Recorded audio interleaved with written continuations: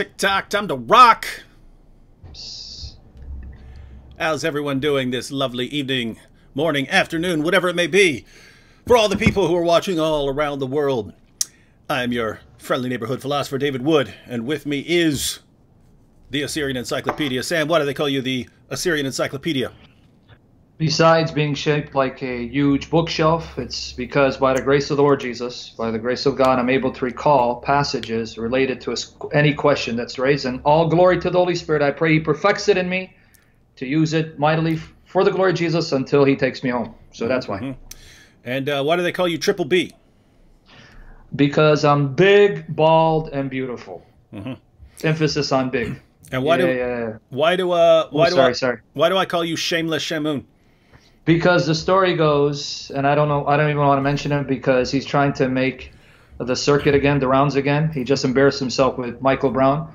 The story goes that Nadir Ahmed used to take a shot at me. He used to call me Shameless Shamoun because he saw me wearing the same shirt on one occasion, and then months later he saw that shirt worn out, and he pretty much called me shameless for not cleaning my shirts, for being a bum. That certainly is shameless. So shameless. That's why I can call you. Yeah, and the song that I've been singing to Sam for years. It's shameless. How can you have no shame? Shameless. You're trying to make a name. Oh, shameless. And it's just all about Sam Shamoun being shameless. Shameless Shamoun. All right. Well, let's just say hi to everyone. Just call out anyone you know, Sam. We'll greet everyone here at the beginning, and then we will get into our topic. Who do we got? We got the old woman. We've got Gerard Perry.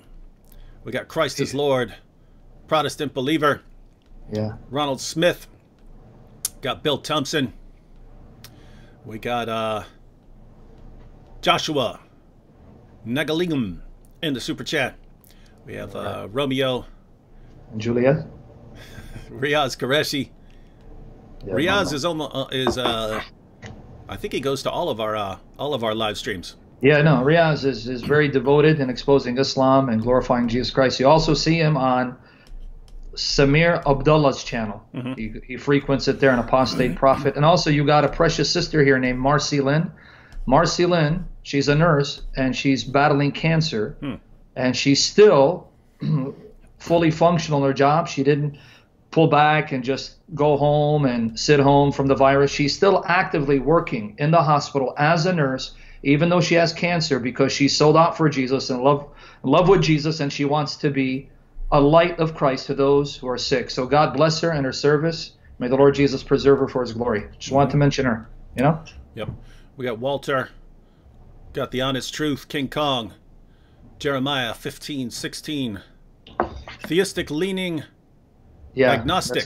Yeah, he also comes, yeah. Let's see, he said, hey, David and Sam, back last year, you did a live stream on Allah's two sons, and yes, Sam talked about the Quran verses turning up like flocks of birds, and you said you might have Muhammad meet the birds in Muhammad's boom boom room. Hey, that would actually be good. I don't remember saying that I was going to have the birds meet Muhammad. I don't remember most of the brilliant stuff I come up with. That's why I need four note takers around me at all time, because I blurt out all these awesome ideas all throughout the day, and then like a year later people will be like, oh, you remember you had that idea? And I'll be like, I have no recollection of that at all, but it sounds like something I would say. So but look how brilliant this is, right?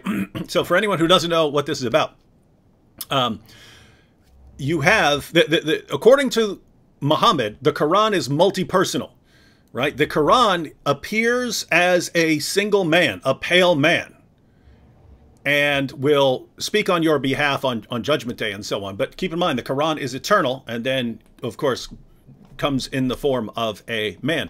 And yet, Muhammad also said that individual chapters of the Quran show up as flocks of birds that speak and testify on your behalf. So notice, if these things, they're keeping notes on you, they know what you do, and they actually show up and testify on your behalf, that means they're personal agents. What that means is, in the Quran, you have 114 personal agents, and yet they form one Quran. But that's exactly the sort of thing that Muslims say makes no sense and is proof that your belief is false, and yet that's true of their Quran. But that's what their prophet said about their Quran. So their prophet is a false prophet, even according to what he said. But apart from that, you've got this issue of these birds. So I guess what I said is I would have Muhammad meet these birds, these flocks of birds in Muhammad's boom boom room. But if I was actually planning that, then I would do it. I don't know if you remember, Sam, the horror film Stephen King's The Birds. Oh, yeah, those birds start attacking, but it would kind of end up like that with birds. I'm guessing I would have it with birds attacking Muhammad, and they're eating his eyeballs out and telling him, I don't know what we're gonna do. It sounds like something I would plan when someone has annoyed me, but I wouldn't actually do. But if someone annoyed me and crossed the line, then I would do it, and then they'd be mad at me for doing that when it was them that crossed the line. Yeah. You got me confused for a minute when you said. Old woman is here, Gerald Perry. I thought you were calling Gerald Perry. No. I finally figured out. Is it, by the way, just curious, I think today the Orthodox Christians are celebrating Easter, right? Yeah. Okay, that's good. Wait, is that today or tomorrow? I mean, today Friday for them was yesterday. Today is tomorrow. Yeah, today is tomorrow for them. Because I'm seeing them, they're saying Christianesti, Christ is risen, and I don't want to forget our Orthodox brothers and sisters. Our brothers and sisters born of the Spirit, purchased by the blood of Jesus from the Orthodox churches, we wish you a happy resurrection weekend. Happy Easter, but I prefer to say resurrection weekend. He is risen, risen indeed, and may he forgive us. May the Lord Jesus wash us, and may he fill us with the Spirit to glorify him in this session and live for him. Please, Lord Jesus, show up for your glory in Jesus' name. So, Christi Anesti, he is risen, risen indeed. And Sam, you already have Pedro Jr. here.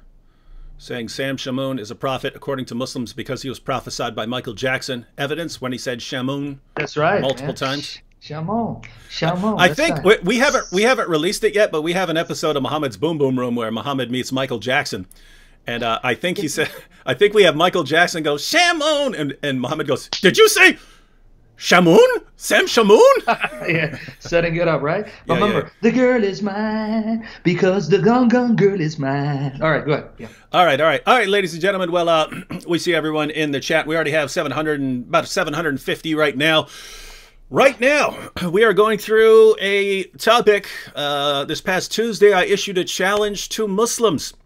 Show me one unequivocal verse in the Quran where Allah declares that the gospel has been corrupted. So earlier this week, a ton of Muslims sent me a video. A ton of Muslims sent me a video from Mufassal Islam saying, well, he refuted me, and now I need to accept Islam like I said I would. We watched the video. We went through the entire video. The only thing he said was that I was right, that there is no verse that directly says in the Quran that the gospel has been corrupted. He agreed with me. So notice the mindset of the viewers here, those who are Muslims. They can watch a video that agrees with me and say that it refutes me when it agreed with me, right? Well, guess what? Right now, Sam, you remember this last night, right? What were the Muslims in the chat saying? They were saying, aha, but what about Adnan Rashid's? Notice. And then your comment section, too. Hey, Adnan Rashid refuted you. He refuted you in your comment section. Boy. And not only that, but it seems like you can never focus on one question because they try to change it, right? So if they say, aha, Mufassal Islam refuted you, and I say, okay, let's go through his entire video. As soon as we start going through it, oh, but you're ignoring Adnan Rashid. And now we're going to go through Adnan Rashid, and they're going to come up with something else. Oh, but you ignored this guy. But the same thing happened. They're telling me Adnan Rashid refuted you and destroyed you, when guess what? Adnan Rashid agreed with what I said too. Adnan Rashid agreed there is no unequivocal verse in the Quran that says that the gospel has been corrupted. So it's just amazing, Sam. I can make my point. Muslim speakers and apologists can agree with my point, and then their Muslim viewers somehow don't understand what I said and don't understand what their speakers and apologists say, but they say it refuted me just because it was their speaker saying it, even if the speaker agreed with me. This is an amazing religion, man.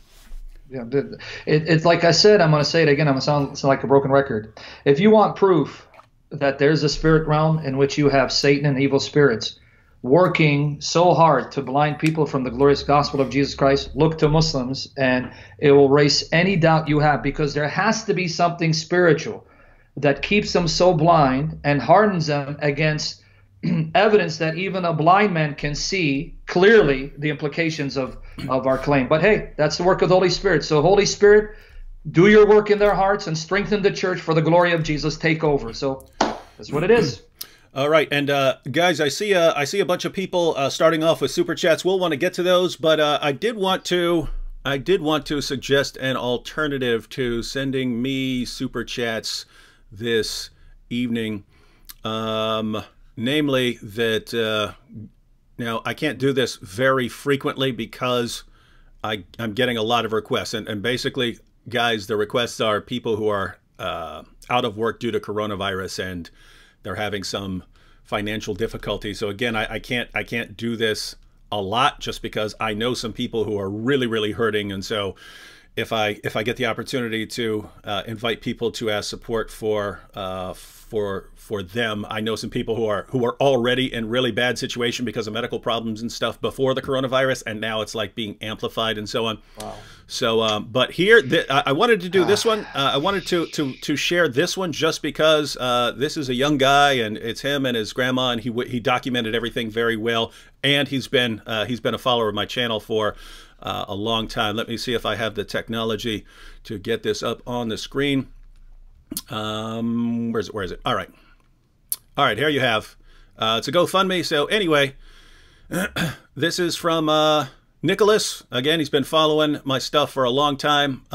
He's only asking for 300 pounds or euros or whatever that is. So he's asking for 300, but it's basically he has to take seizure and thyroid medication. And down below, if you go to the read more section, you can see he's got up on the screen the prescription. He's got everything documented up on there, the prescriptions and everything. And he's basically saying that they're okay. They have money to survive. They have money to eat. But after he lost his job, he lost his insurance, and he said it's only 300 for basically a 3-month supply for both him and his grandmother. So this is a small amount. This is a small amount that I think people could cover pretty quickly. So guys, why don't we instead of sending me money tonight, why don't you go ahead and click on there and send them, and we'll come back to this. We'll come back to this and see if we can actually get this guy's costs covered, and in which case that would be a pretty cool thing. Oh wait, oh darn it! Hang on. I realized I didn't include the link. I did not. Yeah, I need the link too. I'll include the link that people. All right. All right. Now, what do I do? I don't understand, why aren't the governments helping these people in their need, especially that they put them on shutdown? I can't figure it out. It doesn't make sense. Well, I think the governments are kind of doing what they can, but it's going to be a lot of people having problems, and that's basically why we kind of, people need to stick together during these times, and we need to help each other out when we can. And this is just one of those situations where we have an opportunity to notice there are lots of people, and helping this one person doesn't help everyone, but it helps this person and his grandma. You remember that story, Sam? There's a story years ago about a guy who was walking along a beach, and he saw a kid throwing he was taking starfish, beached starfish that were up on the sand, and throwing them back in the water.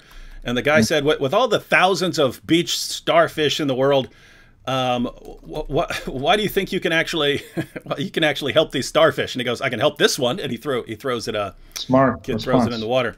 All right, if you guys update your browser now. Yeah. I'll share it on my Facebook page too. So hopefully, well, I mean, don't worry. I think we can. I mean, we might have it covered. Tonight he should have it. Yeah, we might. No, we should. Yeah, he should have it. Yeah. So wait, if we got it covered, here, then we're good, and then that problem's solved. Amen. All right. So our topic. Yeah, I just wanted to share that while we have the chance. Our topic tonight. Is surprise, David. Now, so once again, we have this time we have our good friend Adnan Rashid. And we've we've had interactions with Adnan for many years. The amazing thing is Adnan's going to agree with me as well. I think I'm going to have to post a video tomorrow just saying, guys, these links you're sending me, where these guys are telling me that I'm wrong about something. They're not telling me I'm wrong about the Quran not having one single unequivocal verse that says that the gospel has been corrupted. I'm not wrong about that. They'll make a long. Now the strategy seems to make longer and longer videos so that you think I've been refuted if you're not watching it.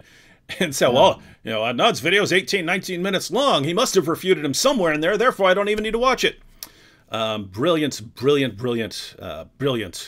issue. All right, well, Sam, we have 1,000 people now live. Why don't you give people an idea of what the issue is as far as the Quran affirming the Bible, why this is important and why we're bringing this up.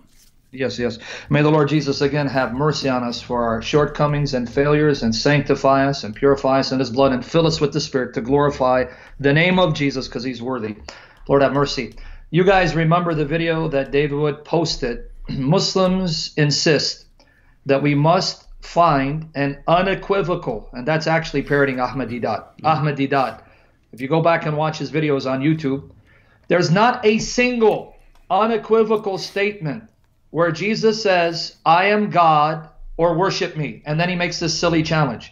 If you show me an unequivocal statement where he says, I am God, worship me, I'm ready to get baptized this Sunday. All right. Now, so what did David Wood do? He goes, okay, equal weights and measures, what we call equal weights and measures. Let's use arguments consistently.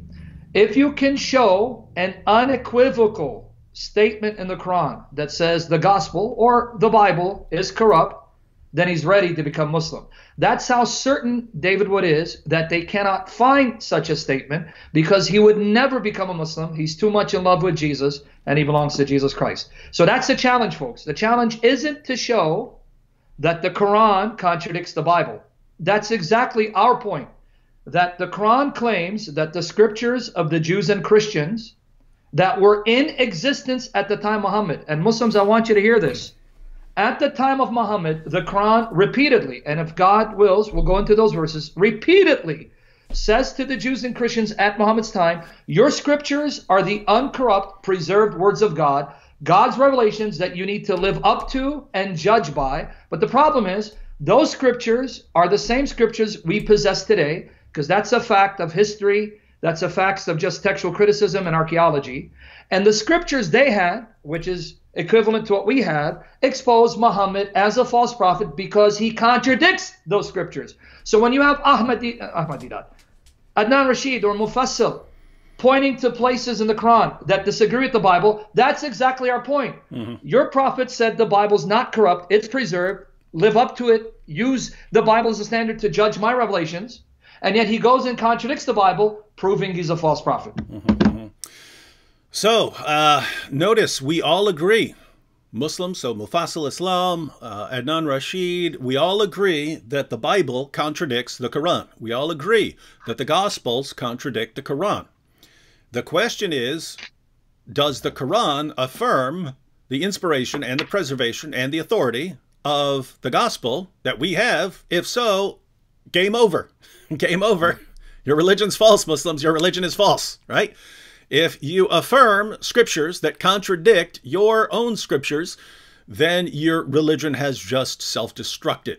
So that's what we're claiming has happened. The Muslims agree with part of what we say. They agree that, that our Bible contradicts their Quran. And I point out all these verses where the Quran affirms the inspiration and the preservation and the authority of our scriptures. And so I ask, show me one verse where Allah criticizes the gospel, where he says that it's been corrupted. Just show me one. And they can't do that, and they admit that they can't. So they've basically, they're granting the entire Islamic dilemma while just avoiding the conclusion, because the conclusion is that therefore Islam is false, and they do not want to acknowledge that Islam is false. All right. Well, by the way, David, oh my goodness. Praise report. What? Let me just give you a praise report, because you're amazing and your subscribers are amazing. They love Jesus. Tatiana just announced we met the goal. The brother got us 300 euros. Yeah. I'm looking at it. Might be a. That's awesome. Hang on. This might be. I might be slightly. There might be. Sometimes these take several minutes to update, but yeah. Let me just go back to this, and here you have it. Notice already got 290 of 300, so that was pretty instant. So God bless you guys. Yeah. That just tells you love Jesus and are willing to sacrifice for Jesus. May he bless you. That's what we want. Soldiers, sold out for Jesus, doers of his word. Lord, make me one of those doers as well. All right, so that's cool. So Nicholas and his grandmother, again, it was cool because they weren't being greedy. It was just, hey, we're alive, but we just can't afford our medication right now for the next few months, and then we've covered it for the next few months, and then hopefully a few months from now, things are looking better in the world. All right, well, should we get into good old Adnan? Go ahead, brother. But be careful. Adnan is kind of dangerous. He schooled you in the past. Get ready to take Shahada, brother. It's going to break my heart. On the satanic verses. What an awesome debate that was. Bro. All right. Bro, he's you there.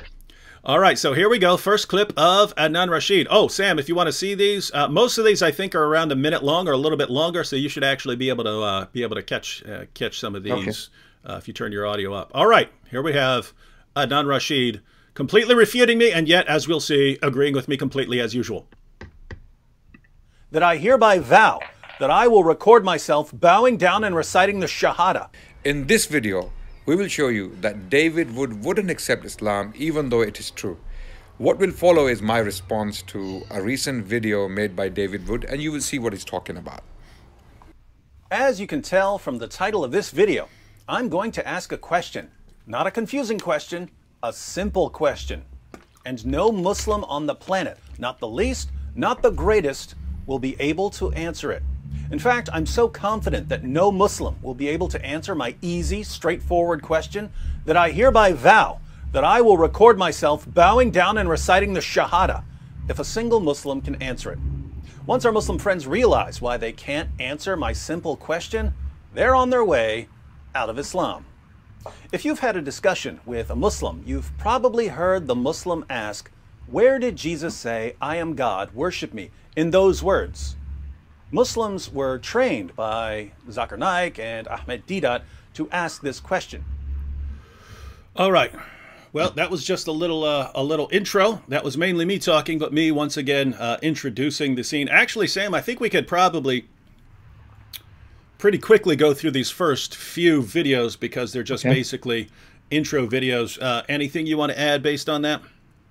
Well, I mean, so far I haven't heard anything that's going to shake my foundation. So what is he going to say to rock you and make you take Shahada? Let's see. It's pretty funny, but Let's see. He's going to end up destroying his own religion without realizing it, guys. And so this is a live stream. We know that not everyone likes the live streams because we tend to go, they tend to be a couple hours long. I'm like that. I prefer short videos, condensed. Get your argument as condensed as possible. Live streams are pretty long, but I will probably, separate from this, make a shorter video going through what some of these guys are saying, just to show that the Muslim apologists are actually agreeing with me, and Muslims think they're refuting me when they're agreeing with me.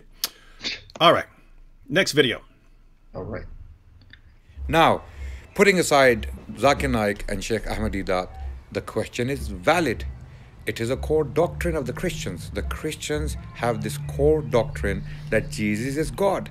Isn't it a fair question to ask, where is that statement in the Bible? If it is a core doctrine of Christians, it's like asking the Muslims, where is God one in the Quran? Where is he declared as one in the Quran?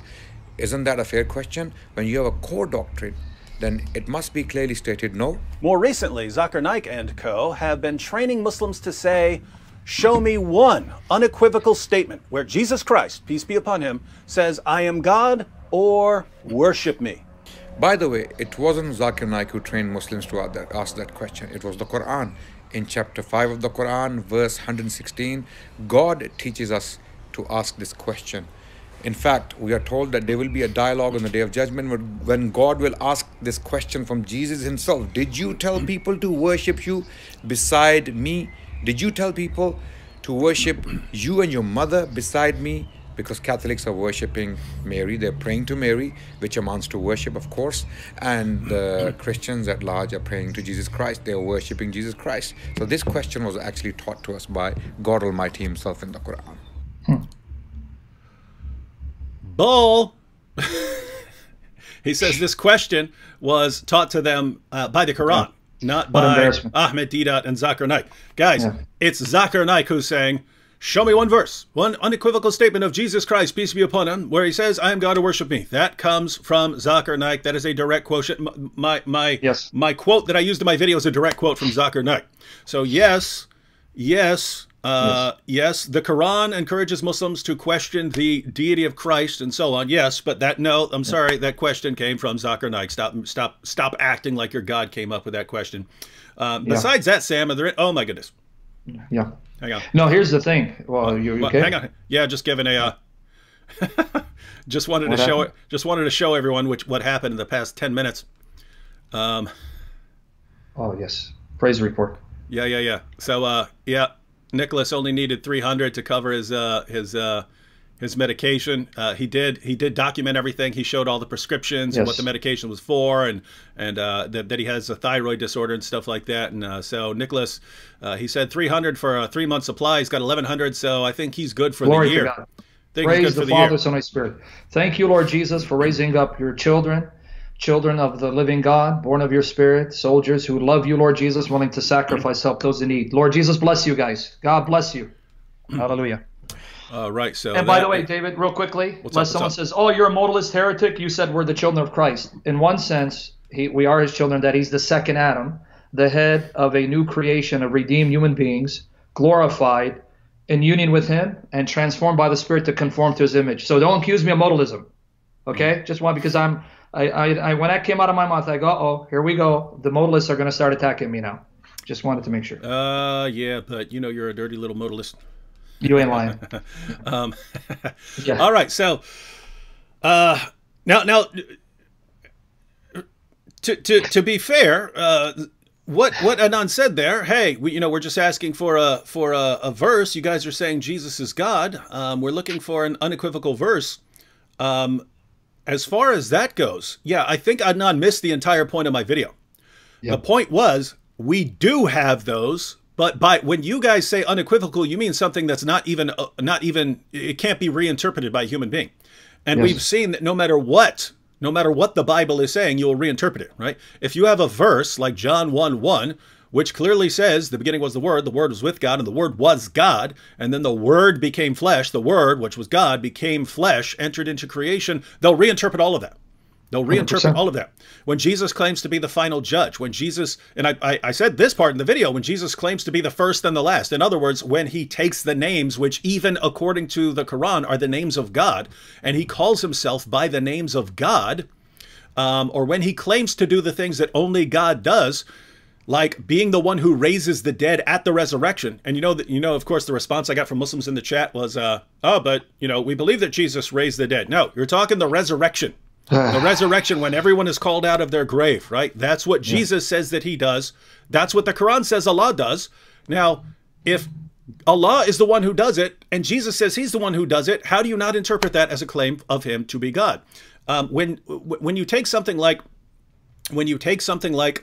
the word God as it was used among the ancient Jews, the word Elohim could be applied not just to God, but to other things. It could be applied to false gods, angels, judges who represent God in certain situations. And so that's a pretty generic term. When you claim to be the first and the last, that is a title of God that applies only to Yahweh in the Old Testament, and that applies only to Allah in the Quran. So when Jesus calls himself that, he's calling himself by specific names, right? And yet they'll just reinterpret that. So my criticism in the video is really what you guys mean when you challenge us for these passages.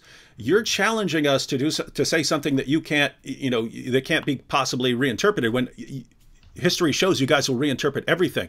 But when I'm doing it in just give me a verse, right?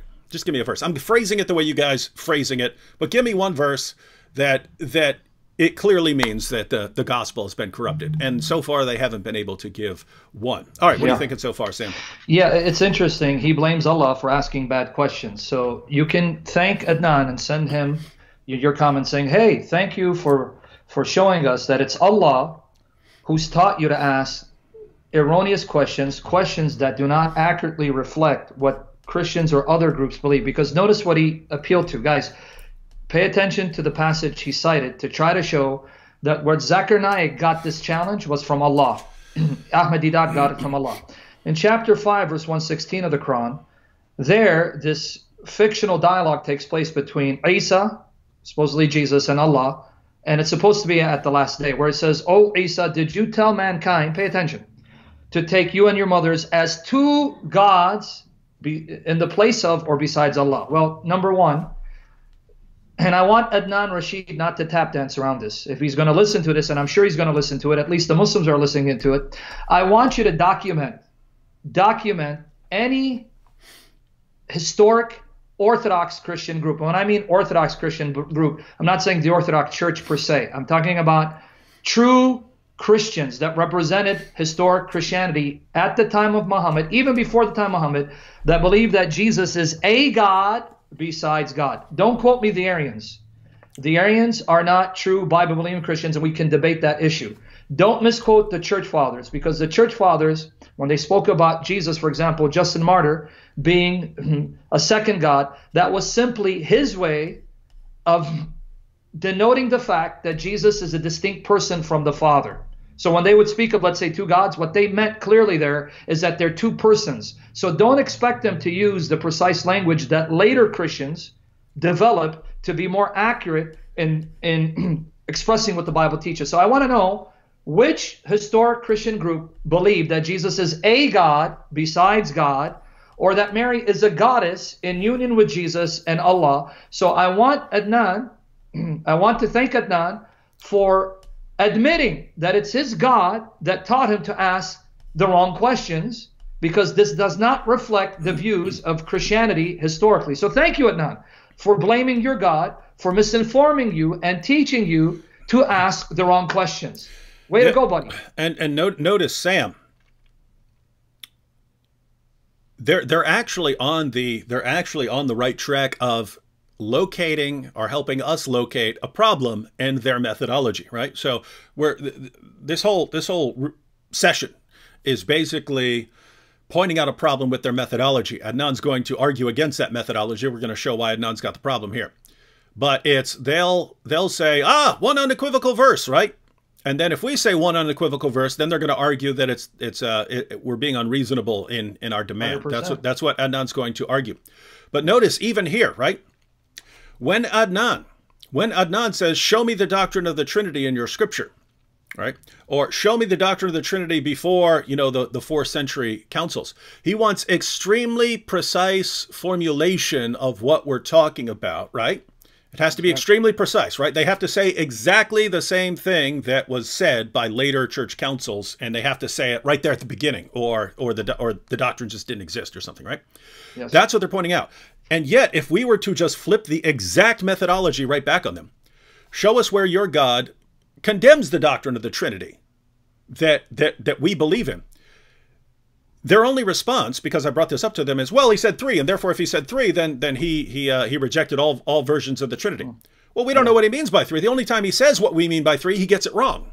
Exactly. So he represents them as 3 separate gods who just work as one. So the only time he tries to explain what the doctrine of the Trinity is, he gets it wrong. So if you want extremely precise formulations of these doctrines and so on, why do you demand that of us, right? Like guys, the doctrine of the Trinity is that the Father's God, the Son is God, the Holy Spirit is God, and there's only one God, right? That's it in a nutshell. Later Christian theologians had to wrestle with that and say, how do we take all of Scripture into account and formulate it in precise little confessions and creeds and make sense of it?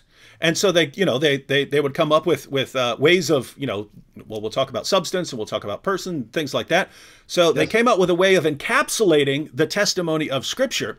But then whenever they come up with some little, some confession or something like that, then the Muslims say, show us that confession there. Well, the confession is a condensed version of what you find in Scripture. That's the role of the confession, right? Yeah. And they say, show us all of this in Scripture in one little sentence or one little verse, and not looking and seeing why these guys affirmed that, because that is what Scripture affirms, right? Yeah. So that's the problem. But then when they turn to their own revelations, and their God clearly has no clue what Christians mean by the doctrine of the Trinity, then suddenly he's dismissing our doctrine of the Trinity without even saying what it is he's dismissing. Exactly. And the only thing he does say about the Trinity, he gets wrong. Yeah. So 100%. why does the standard of proof and the burden drop to the floor whenever Allah is speaking? And that's what we're trying to fix, right? That's what we're trying to fix. We're saying if Allah is in this what we're talking about now in these videos we've been doing, if Allah is somehow telling us that the gospel's been corrupted, couldn't he say it at least once? Couldn't he say that that's what he's saying just once? Go ahead. And David, don't forget, you want to hammer this so that the Christians can use this argument effectively against the Muslims. By the 7th century, the doctrine of the Trinity had been precisely formulated with the precise terminology. 7th century, we're talking about 600s, right? Muhammad's born 570 AD, supposedly becomes a prophet at 610 AD. So you can't tell me, well, earlier centuries, the Christians used less than precise terminology to describe, to the best of their ability, what the Bible said about the Father being God, the Son being God, the Spirit being God, but not 3 gods, 1 God, but using language that may give the impression that they thought there was more than 1 God. Put that aside. 7th century, Muhammad is dealing with the Christians. And he just said about core doctrines of Islam. Core doctrines need to be unequivocal. Remember he said that? He said they need to be unequivocal. Oh, yeah. Well, the heart of Christianity in the 7th century, the heart of their faith is who God is. And the core doctrine of Christianity across the board, Nestorians, Miaphysites, you name them, Diophysites, whoever they were, was that God is triune. And they already came up with the precise terminology. At the time of Muhammad, they already knew how to succinctly and precisely define what they believe about the Trinity. So at the very least, we'd expect Allah, who's supposedly the greatest communicator, because he's Allah, to then repeat what they believe precisely and condemn it. And yet he fails miserably. Yep. Yeah, he certainly does. And we haven't even really gotten into how much he's going to fail with that response. Wanted to point out a quick comment right here. Abdullah H.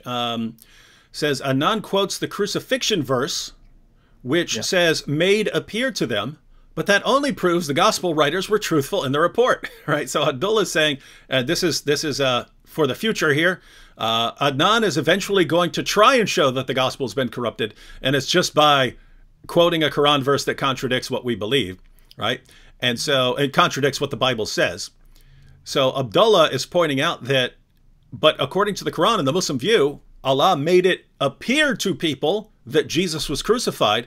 And so the gospel writers, in affirming that Jesus was crucified, were speaking the truth. That's what they saw, right? So even where he's going to show that the gospel is wrong, the gospel writers are simply reporting exactly what they saw. And so that's interesting stuff. Thank you, Abdullah H. All right, let's go on to another clip from Adnan. I think we can get through a couple more of these. Let's see. Show me one unequivocal statement where Jesus Christ, peace be upon him, says, I am God, or worship me. Notice, Zakir Naik and co. demand that the statement be unequivocal, meaning unambiguous, not open to interpretation. Because it is your core doctrine. It has to be unequivocal. If it is a core doctrine, it must be clearly stated. At least God can do that much. If Jesus meant to be God, or if he wanted to be God, or if he was God, he surely should have said one statement. He should have made one statement that I am God. Jesus has the time to curse the Pharisees. He had the time to curse the tree. He had the time to have a dialogue with the Samaritan woman in the Gospel of John chapter 4, verse 21 onwards. He had all that time, but didn't have the time to tell the Christians of the world, I am God. All right, so there he's getting to his point, and we'll probably want to watch. I think he'll be able to. I think we'll have his full perspective here in a moment. His position is going to be that the deity of Christ is a core Christian doctrine, and therefore we need unequivocal statements. Whereas the position of the Christian and Jewish scriptures is not a core Islamic doctrine, and therefore we don't need unequivocal statements. Now, the problem we're going to see there is apparent. Hey, Sam, have you ever heard of something called the 6 Articles of Faith? Yes, I've heard that. Oh, that's not the Bible. That's Islam. Have you heard of the 5 pillars of Islam?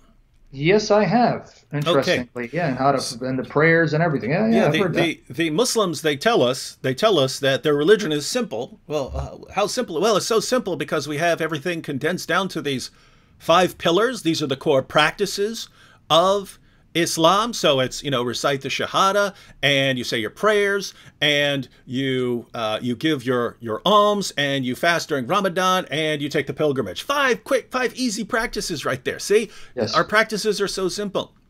And then we get to the 6 articles of faith, which are these are the core beliefs that every Muslim is required to believe. And we look at the 6 articles of faith, these core Muslim beliefs, and it's belief in the oneness of Allah, and belief in the angels, belief in the books. Yes. And go to any Muslim 100%. list of these. It's the Torah, the Psalms, the Gospel, and the Quran.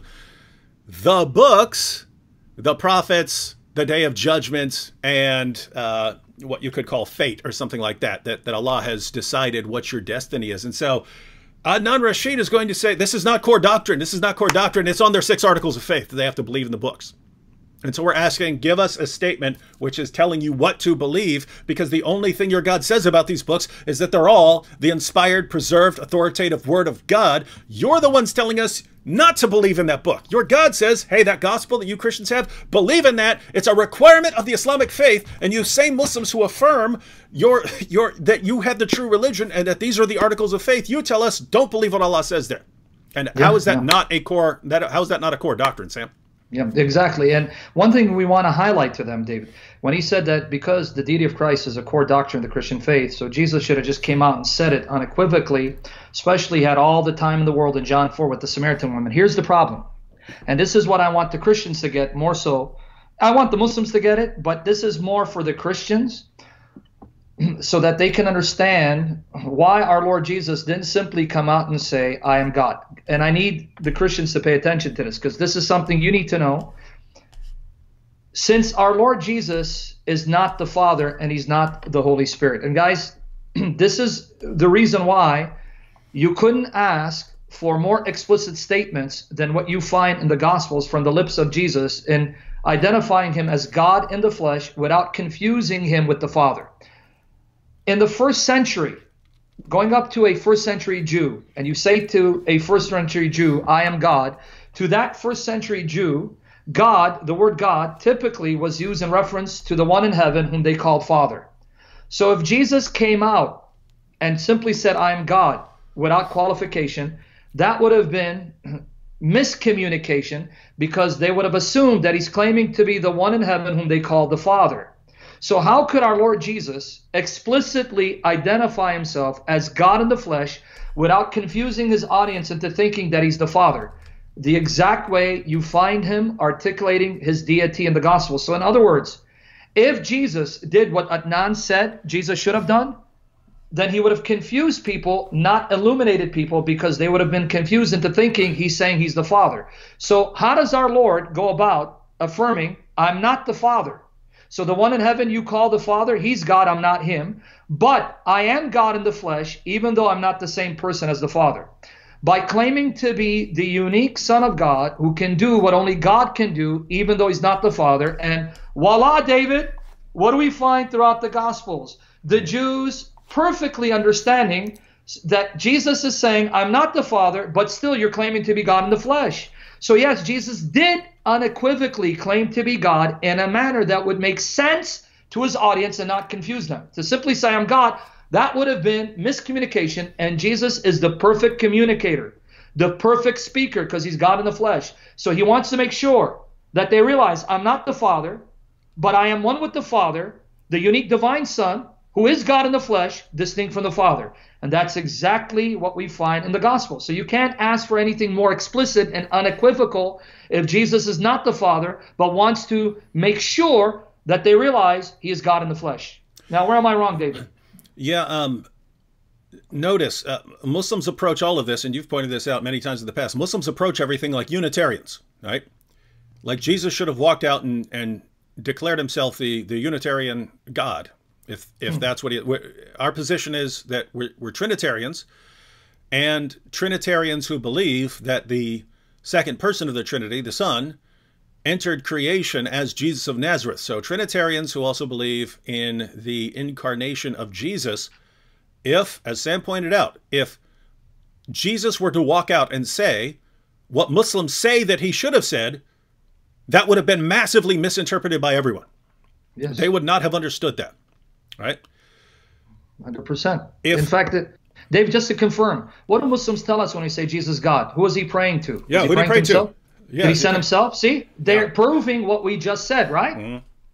Isn't it proof? When you say Jesus God, then who is he praying to? Who sent him? Did he send himself? Was he? So they're actually proving what I just said. To simply come on and say Jesus is God without qualifying that you're not saying he's the Father would lead to those wrong, erroneous questions and wrong assumptions. So their very objections are proof of what I'm saying. But go ahead, brother. You're trying to finish a point. Oh, yeah, I was. And then I saw a comment by Navid Taj, David Wood and Sam Shamoun. If you are too thin-skinned to answer my critique of your false gospel, then get out of the ministry. I know you've read my rebuttal to your false gospel many times. Actually, Navid, that's the first time I've ever seen or heard that you posted a response. So keep your response in mind. Hold on to it. We're going to go through these clips of Adnan Rashid, and then we'll be happy to check out your devastating response to our gospel that your God affirms. If you're a Muslim, I don't know what you believe. And thank God, brother, that they're getting it. The Christians got it. They go, oh, it makes sense. Yeah. And isn't it true that that's exactly what they accused Jesus when he said he's the Son of God in such a way that he's not the Father, but equal to the Father? You, a man, make yourself out to be God. You claim to be equal to God. Exactly. Thank you. And so it's basically if Muslims want to tell Jesus what he should have said, and we know that what they say he should have said would have just led to complete misunderstanding and no one would have understood the true Christian doctrine, then you can't take it seriously. If the Christian doctrine is actually correct, that Father, Son, Holy Spirit are one, and that the Son entered creation as Jesus of Nazareth, what should we find in Scripture? We should find affirmation that the Father is God, that the Son is God, that the Holy Spirit is God, that there's only one God, and that the Son entered creation as Jesus of Nazareth. And that's exactly what we find over and over again like a beating drum. So what the Muslims are saying is, you should have had Jesus say this thing that would have led to a completely false and absurd theology if Trinitarian theology is correct. Yep. If the Trinity is correct and the incarnation happened, then Jesus should have said this thing that would have led people completely astray from that, and not what he did say, which led them to the doctrine of the Trinity and the incarnation. Amen. This is amazing stuff. Perfect communicator, perfect speech, and we got it perfectly. Triune God. Jesus is not the Father, not the Spirit, God in the flesh. Thank you, Lord Jesus. Yep. All right, let's go on. Let's keep going. Oh my goodness, we've only gone through 3 clips already. All right. All right, let's try and burn through these. Okay. They demand an unequivocal statement because they know that no matter what Jesus said, they can always reinterpret it. Now David will talk about the Muslim concept of interpretation. He will go on for 5 minutes talking about how Muslims can easily reinterpret verses and get away from the difficult meanings. That's not the case, because our interpretation of the Quran is very, very limited to the Prophet and his close companions. It is the Prophet and his close companions who took the Quran directly from the Prophet can interpret the Quran. We cannot interpret the Quran at will. We do not have that authority. Our theologians, our scholars, our ulama, our imams cannot do that. They do not have the authority to interpret the Quran at will. However, on the other hand, the Christian theologians, clergy, priests, and bishops have been doing it for centuries. For centuries, Christians have interpreted the Bible as they went along. Every time they faced a difficult question, they would interpret, reinterpret the reinterpretation, and reinterpret the reinterpretation of the reinterpretation. This is what the Christians have been doing for the past 2,000 years almost, right? So we cannot do that with the Quran. Thankfully, we have the Hadith tradition, we have the prophetic tradition that protects us against that approach. Because what happens, you get doctrines like the divinity of Jesus Christ. You get the doctrine of the Trinity, and you get other erroneous ideas imposed on the scripture by people who had no connection to the Jewish milieu of Jesus Christ.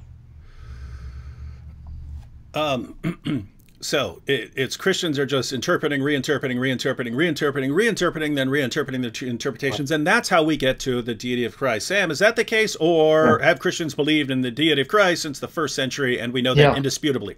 In fact, what's ironic, Dave, you know this very well, and I hope the Christians know this. The first heresy wasn't a denial of Jesus' deity. It was a denial of his humanity, because they all took for granted that Jesus was divine, that he was God. And you know what I'm talking about. Yep. The so-called Gnostics. But again, that term Gnostic is used by scholars for a variety of groups that believed that you had either a divine Christ manifesting in human form, Docetist, or you had a divine Christ and a human Jesus. So here's what's ironic, folks. Don't take my word for it. Again, any good book on church history by any qualified church historian, and this is a fact. What they were debating wasn't whether Jesus is God. They were debating whether he was truly human, and if so, how can someone who's God be human? Because the Greeks crept in and brought in their philosophical understanding of matter being evil, and that they wanted to be broken away from the material body and just be pure spirit. So if Jesus or Christ is divine, how could he inhabit a body of flesh, a material body, when that's corrupt and it's beneath someone that's fully divine? So it's ironic. The early heresies had to do with whether Jesus was truly human, not truly divine, truly God. It's ironic. Yeah, and so it's just absolutely amazing that Adnan is talking about these reinterpretations of reinterpretations of reinterpretations, and that's how we get to our doctrines. Guys, the core doctrines of Christianity laid out: Jesus' death for sins, his resurrection, his divine nature. That's exactly what you find in our scriptures over and over and over again, like a beating drum. That's exactly what all Christians have believed. What he's referring to, and this is why this is so deceptive, right? As I said a little bit ago, what you do have is you have, the Bible is 66 books, right? The Bible is 66 books. It's this massive compilation of texts, and you have massive, you have tons of passages about the deity of the Father. You have passages about the deity of the Spirit. You have passages about the deity of the Son. You have all of these passages, and then you have all these passages about the incarnation. You did have a process among the Christian theologians and so on, and at the councils, where they would say, okay, how do we get all of that into something short? Because not everyone can read. Not everyone is even, in the early stages, not everyone had a copy of the Bible. Not everyone could read. How are we going to condense it so that Christians can know exactly what we believe? And so they would come up with nice formulations. But guess what? Someone would come along later and say, oh, your formulation doesn't include that, and so you need to fix it, or your formulation doesn't account for this. And so you do have them trying to work on how to summarize the doctrine, things like that. You do have that. And then lots of times what would happen was a heresy would arise, and they would have to make the formulation more explicit so that it's clear that the formulation is rejecting that heresy, right? Yes. So that's the process. But Adnan, he looks at that process and says, oh, they're just revising the revisions and interpreting the... Dude, read the Bible. Yeah. Death, deity, and resurrection all over the place. Right? And David, I want to also highlight, because again, we have to hold him to a higher standard, because he's been debating Christians for years, and he's debated Samuel Green, yourself, James White, others. So he's not ignorant. Yeah. When he says Muslims, he speaks as if Islam is monolithic. There's only one version of Islam. But with that said... Absolute nonsense. And here's what's sad. Forget the Shia Muslim. Forget the Quran-only Muslim or the Ahmed. Forget them. Let's go within his own Sunni tradition. And he knows this because he claims to be a Salafi.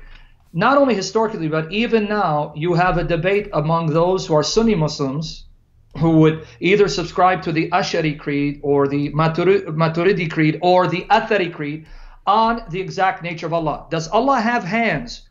Or is that metaphorical language? Does Allah have an actual shin? Or is that metaphorical language? Does Allah have a waist? Or is that metaphorical language? And if he has hands, does he have a right hand, a left hand, or two right hands? And when he created Adam, did he create Adam in his own shape of 60 cubits? Or is that metaphorical? And on it goes. And not just with Allah. They can't even decide what Muhammad and his companions meant when they said Allah rises above the throne. Allah has hands. Allah has eyes. Allah has a shin. Some say these are actual characteristics of Allah. These are actual body parts, even though they won't call it body parts, but it's unlike anything in creation. Others who subscribe to the Athari Creed or the Maturidi Creed, like Sheikh Hamza Yusuf, would say, no, that's metaphorical. When it says the hand of Allah, that's a metaphor for the power of Allah, the strength of Allah, eyes of Allah. That's metaphorical because Allah doesn't have eyes. So you guys can't even figure out what Muhammad and his companions meant when they described Allah in this anthropomorphic language. But then another point, and I know I'm speaking fast because I'm trying to get as much in because we want to get to all the clips. Another point, Adnan knows that early in Islamic history, there was a battle and a debate over the nature of the Quran. You had the Mu'tazili versus the quote-unquote, using Bart Ehrman's term, which he loves to parrot, the proto-Orthodox Sunni group on whether the Quran is created or uncreated. You had a Mu'tazilite caliph named Ma'mun, and I believe it was in the 800s, who imprisoned and beat any Muslim who would say the Quran is uncreated. He even had Ahmad ibn Hanbal, if my memory serves correct, by the grace of God, thrown in jail and beaten because he refused. Ahmad ibn Hanbal refused to say the Quran is created. And you're telling me that you Muslims are agreed on the nature of Allah and his characteristics? Now that's either a bold-faced lie and he knows it, or he's ignorant about Islam. And if he's ignorant about Islam, he disqualified himself for speaking on these matters. That is correct. And there's one more point about what he just said that will be introduced by Alam Ramadan, who said, David, you're doing interpretation. Ironic. So this must mean that Alam watched my video. But notice, Sam, do we have any problem with interpretation? No. We have no, everyone has to interpret whatever they're reading. Yeah. Allah, right? Yeah. Everyone. Christians, Muslims, Jews, we all have to interpret our text. Interpretation is, what is this text saying, right? When I'm making fun of Muslim interpreters of the Quran, and I refer to the miracle of reinterpretation, I'm talking about them taking a verse that is as clear as day and then saying it means the exact opposite of what it says. And the only way you can do that is by a miracle. Right? It's just a miracle. It just means the exact opposite of what it said, right? Now, notice, Sam, Adnan just left all of that out, right? He said, now, David, he speaks for 5 minutes about these supposed things that we're, interpreting, but that's false. We only go with the Quran, and we're not free, unlike Christians. That's when he changes the topic to Christians, right? And saying that we do all this interpreting over the centuries and so on. Yes. Yes. Alam, yes, people interpret the scriptures. Yes, that is a Christian, that is a huge Christian task. So that is something that we do. When I'm making fun of something that I call the miracle of reinterpretation, that's taking a verse and then just saying it means something totally different from what it actually says, right? Yeah. That is not what Christian theologians are doing when they're trying to put together a precise formulation of the entire scriptural testimony about the nature of God, right? That's difficult work, right? If you put together your formulation, there are other people who are going to come along and say, oh, no, you're leaving this out. Oh, you're not explaining, you're not accounting for this heresy. You're not doing this, you're not doing that. And so you do that. That's something that needs to be done. That's true of Christianity. That's true of Islam. I am not criticizing that. I am criticizing, and this is the part that Adnan just completely left out.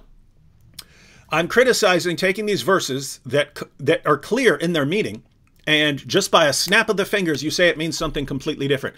And Adnan left all of that out and said, that's not what Muslims do. No, we just go with what the Quran says. Well, notice he could not play what I just said and make that claim that they just go with what the Quran says. Because if you look at this, I don't even remember the examples I gave. I think I gave Surah 9:29, fight those who do not believe. Muslims, what does that mean? It means only fight in self-defense. Yep. Okay, we know what the verse means. We know what the verse means in context. We know what it means in its historical context and its literary context. It means exactly what it says. The only way you could just make it say something else is by, it's just a miracle, right? It's a miracle. The meaning has changed, right? When Surah 4, verse 34, Allah says, if you fear rebellion from your wives, admonish them, banish them to beds apart, and scourge them, you beat them, right? And we look at the historical context, and the whole question of the verse was about a man who slapped his wife in his face, and Muhammad wanted to pronounce judgment against the man. Then Allah revealed this verse to say, no, he has the right to do that. And then we read the Muslim sources about a guy beating his wife until her skin turned green. We read about Muhammad hitting his wife Aisha. What's the verse mean? It means exactly what it says. And we ask Muslims, what's it mean? Oh, miracle of reinterpretation. It means just tap them lightly with the toothbrush. Oh, it's so peaceful, right? That's what I'm talking about. Clear verse, clear in what it means. Let's just make it mean something else. Now, to be fair, there are situations where you could have a verse like that, and it could sound clear, but when you read the greater context, or when you read the totality of the revelations, that might compel you to reinterpret that. What we're saying, there's nothing in Islam that changes the interpretation. When we go to the greater context, we see how clearly these verses mean exactly what they say. And the interesting part about what Adnan left out there is I really focused on what the Quran says about the Bible. I really focused on what the Quran says about our scriptures. Adnan left all of that out and then claimed, oh, no, we just go with what the Quran says.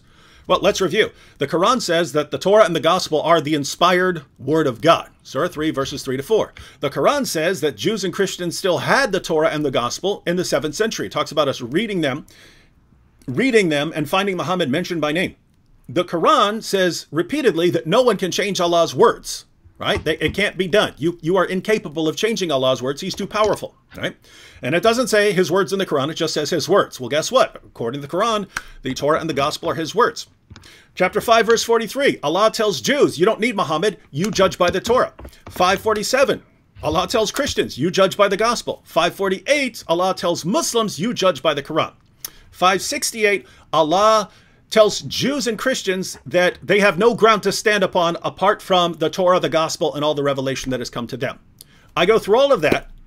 Adnan leaves all of that out of his video and says, oh yes, David just says that we reinterpret what the Quran says, but that's false. We do not reinterpret. We just go with what the Quran says.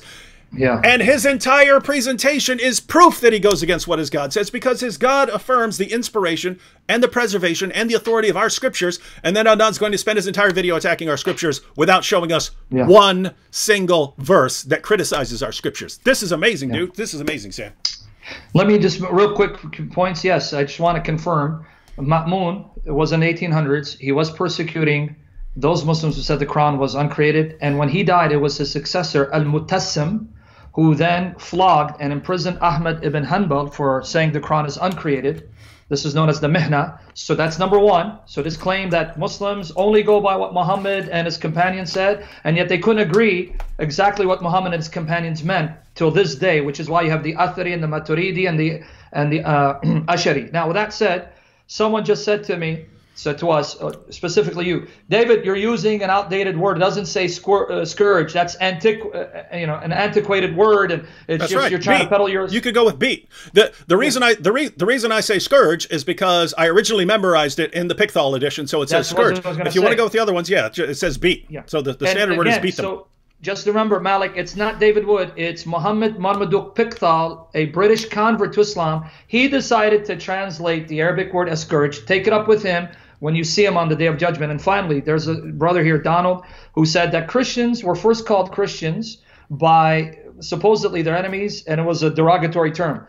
Go to Acts 11:26. Don't take my word for it. Acts 11:26. It says that they were first called Christians in Antioch, Syria, but nowhere does it say they were called Christians by those who are mocking them by way of derogation. It doesn't say that. Let's stop reading into the text what the text doesn't say. Nowhere in Acts 11:26 does it say.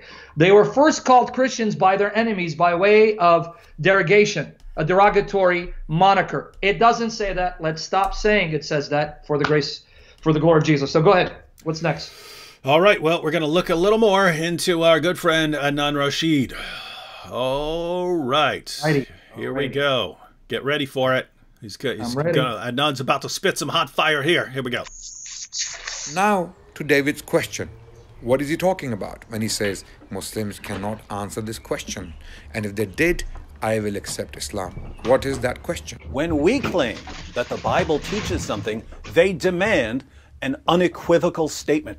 No, we do not demand an unequivocal statement for every single thing Christians believe in.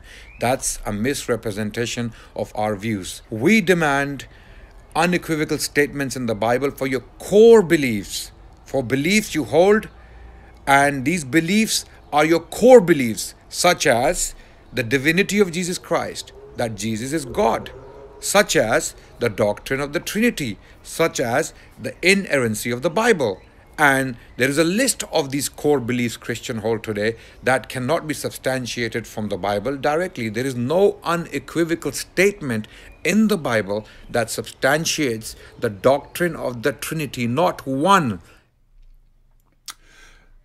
Now, if you were to show Adnan from the Bible, if you were to show Adnan from the Bible that the Bible affirms the deity of the Father, the deity of the Son, the deity of the Holy Spirit, and that there's only one God, he would say, that's not the doctrine of the Trinity. And then he would go into a bunch of very specific formulations and then say, where does it say that? Where does it give this paragraph explicitly? That's just what he does. But he's about to, in the next video, we might want to just jump into it.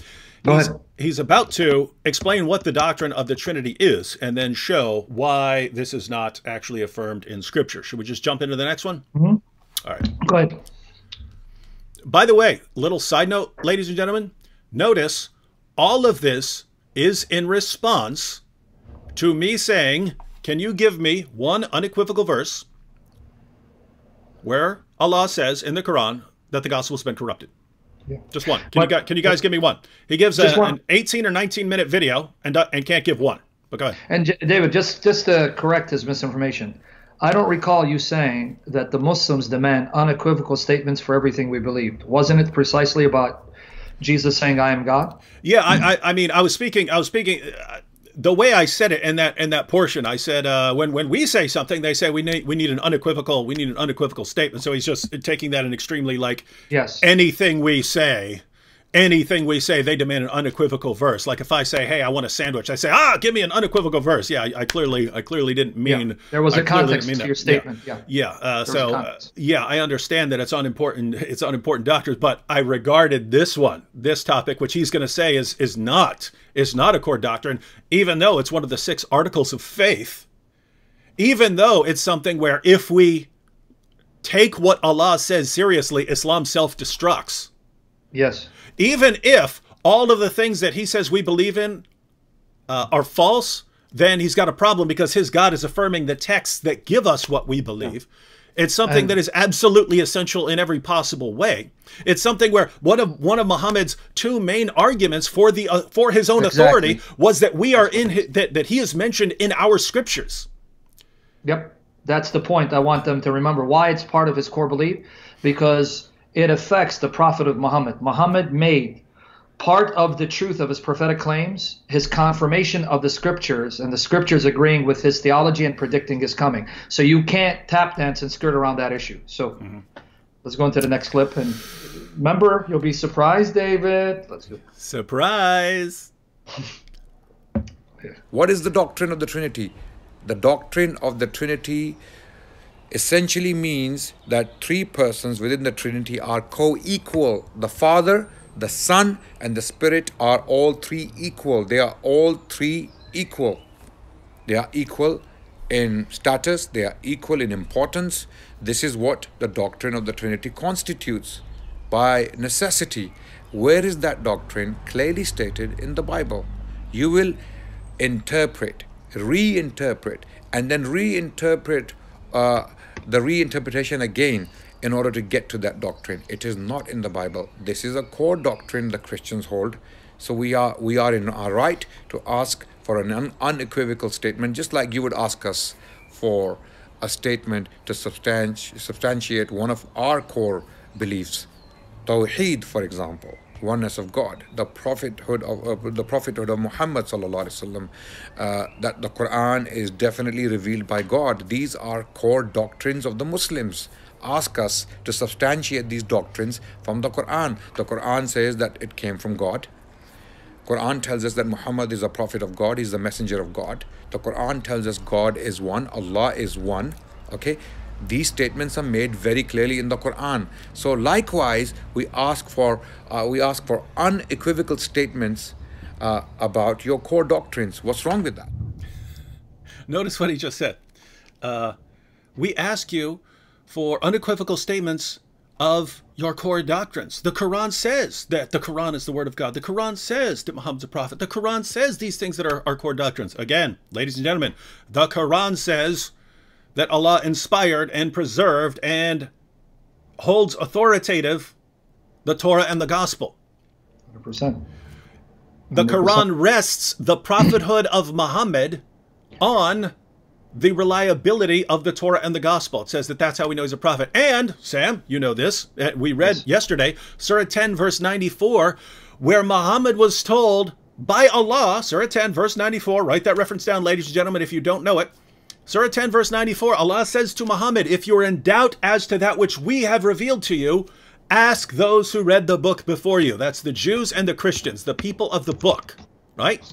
So, Muhammad's prophethood was confirmed by our book, right? So his prophethood rests on the reliability of our scriptures. And Adnan's saying, oh, it's not a core doctrine. What are you talking about? Muhammad made it a core doctrine. It's an article of faith. His prophethood is supposedly confirmed by our scriptures. He says over and over and over and over again that Jews and Christians are supposed to believe in him because we find him in our scriptures. Over throughout the Quran, it's what are you doing? Muhammad's affirming your scriptures. How are you not believing in him when he affirms your scriptures? So Muhammad's own religion, his own revelations depend on whether they agree with our revelations. Yeah, he could only confirm his revelations. He could only deal with his doubts. According to Surah 10, verse 94, he could only deal with those doubts he was having by making sure that his revelations lined up with our revelations. And by the way, Sam, notice what it says here. Ask those who read the book before you. It doesn't say it doesn't say go read the book. Allah knows that Muhammad can't read. So Allah has to say, just go ask them and go ask them to confirm what I'm saying to you. But Sam, here you have Muhammad's prophethood rests on the status of our scriptures in multiple ways, and both he and his God affirm our scriptures. It's one of the articles of faith that you have to believe on. It's on the list of 6 things that are most absolutely essential for Muslims. And I know it's not even important. We don't need that. So Allah doesn't need to be clear about that. Allah can be completely foggy and say exactly the wrong thing. This is amazing stuff. But even the point that he brought up with Tawheed backfires against him. And Malik here, who's chiming in with questions that he thinks are relevant, is going to backfire against him. Notice what he said. I want you to catch this guy. He says, if you ask us about Tawheed, the Quran clearly teaches it. No, it doesn't. And here's the deception of the Muslims like Malik. And I hope Malik, ZQ, is listening, because I'm going to turn the tables on him, where he asked me to show where Jesus made a distinction between being and person. As if Jesus doesn't make that distinction, it is invalid on our part to make that distinction in order to make sense of what Jesus and his followers taught. But let's play that game. Adnan is a Salafi Muslim. Salafi Islam have broken down Tawheed into 3 categories. And I want Malik to hear this and speak for Adnan and try to help Adnan out, because Adnan won't be able to answer this either. I want Malik and Adnan, if he's going to do a response to this discussion, show us in the Quran where the Quran explicitly comes out and says Tawheed is to be classified in 3 categories. There are 3 categories of Tawheed. Tawheed al-Rububiyyah, Tawheed al-Ibadah, right? Uluhiyyah, and Tawheed al-Asma wa Sifat. So here's my first challenge. Show me the precise distinction in the Quran where it delineates the 3-fold classification of your belief of Tawheed. That's number 1. Hold on, but hang on 1 second, Sam, before you go on, because it's easy to miss the significance of that, in the sense that it is a direct refutation and of Adnan's methodology.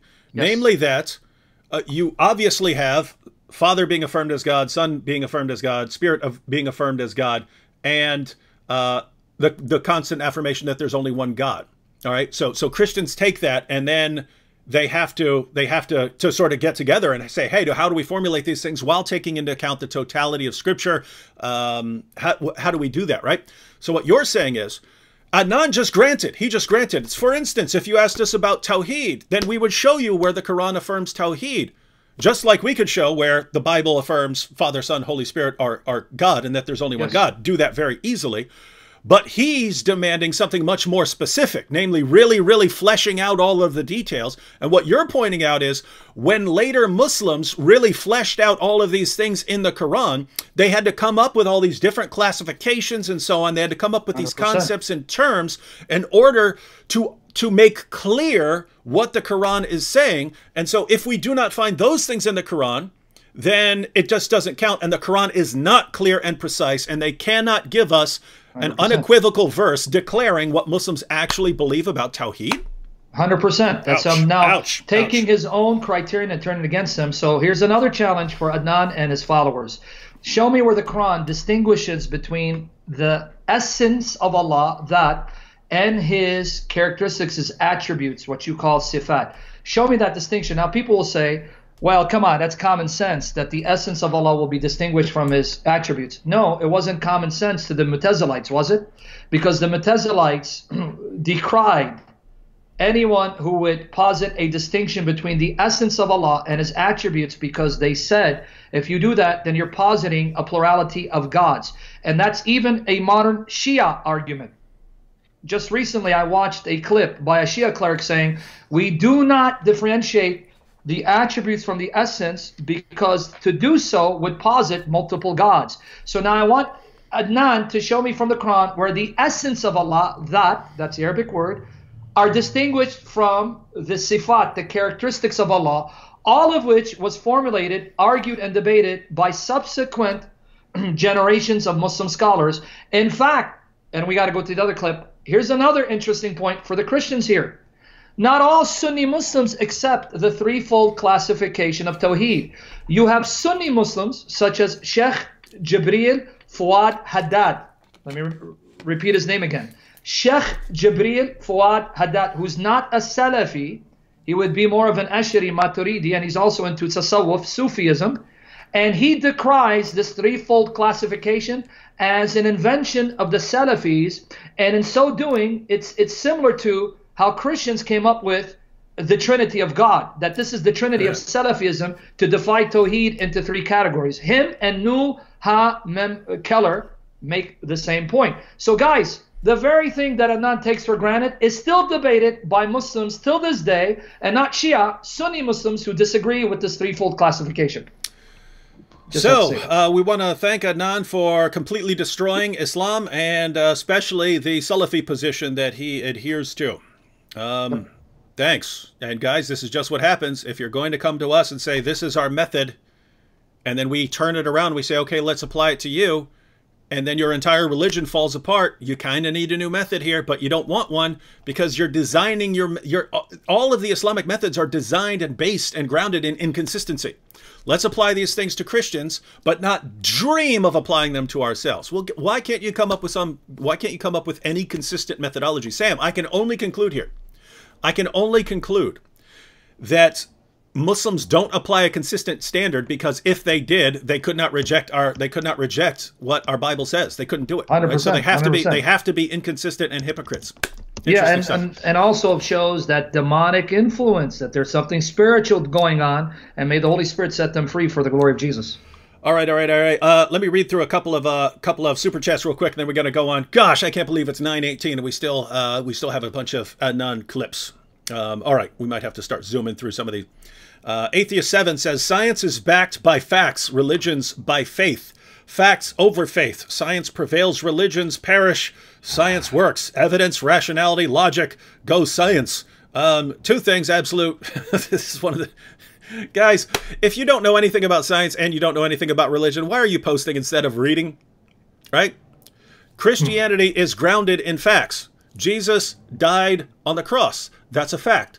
Jesus' followers were claiming later on that he had appeared to them in various ways, to numerous groups and to individuals over a period of many weeks. We know that they believed it because they were willing to go to their horrible bloody death, so they weren't making it up. We know that the tomb was empty. We know all kinds of things that are regarded as facts by historians. Now, we conclude, based on this, if we do not have an anti-supernatural bias, we conclude, based on these facts, that he rose from the dead. Right? That's what accounts for the evidence. Other theories don't account for the evidence, right? So notice, Our faith is what we say, okay, I'm putting my faith in Jesus. In other words, if I'm going to believe in someone, I'm going to believe in this guy. Why? Because he rose from the dead. Why do we conclude that he rose from the dead? Because we have facts. So you're putting these two things in these different categories. Even Islam has facts in it. There are facts that we know. There are facts that we know. We disagree with the Islamic interpretation, but to conclude that religion just doesn't have facts, it's absolute nonsense, and I'd say it's pretty idiotic. Second thing I'd like to point out, Atheist 7, guess who's responsible for science? Do you know? Do you have any idea? Every single person who was involved in any way in the scientific revolution. The scientific revolution is roughly the period from Nicholas Copernicus to Isaac Newton. That's the revolution, right? That's when the entire thing becomes, everything is unfolded in science, right? I mean, you can still learn more things, but that's when everything changes, right? That's why it's called the scientific revolution. By the time you get to Newton, he's figured out the entire universe, basically. Every last one of those guys was a Christian of some sort. Right? They were either Catholic, Protestant, or some sort of heretical person, right? But they all believed in God. They all believed in the Bible. They all believed in these things, right? And if you ask them why they came up with the scientific revolution, if you ask those guys, because we have their writings, we have their letters, we know what they believed, it wasn't just random. It was not just random. It was, what you had was, they basically reasoned that because this universe is created by God, as our religion declares, which we believe on because of Jesus Christ, our religion declares that this universe is the product of a mind and is therefore rational, and God is therefore the architect of this universe, right? Which means that there's a mathematical, precise order to the universe, right? Guess what? Science depends on that. Science depends on that. If you're an atheist, why would you think that the universe is governed by these laws? Why would you as an atheist think that if I drop this bottle, it's going to follow a law? It's going to obey an equation? They had a reason for thinking that. They had a reason for thinking that everything's going to be run by equations. They viewed God as this cosmic mathematician, right? So that was their belief. Next, you had that they believe that they're created in the image of God, that they're different from everything else. They're different from plants. They're different from animals. They're created in the image of God. And what they believed that meant was that we are actually designed with the capability of going out and understanding what God has done. Because if God is this ultimate architect and mathematician, and we are created in his image, then we should be capable of figuring these things out. So they went out and they found that it's actually true, that there are these everything is governed by these neat little equations. They figured it out. Notice, they believed ahead of time, based on their Christian worldview, that that is the case. And then all of their investigations confirmed what they believed. And finally, they believed that it was actually good, that it's actually good to understand the universe. Why would you think that it's good? It doesn't matter, right? I mean, in the long run, what does it matter if you understand, what a quasar is? It doesn't affect you a lot. You just have to believe that it's good to know these things. Well, they had a reason for believing that, right? They believe that in understanding everything that God has done and what God has done in the world, that they are actually honoring and worshiping God by doing this. And so that was their motivation.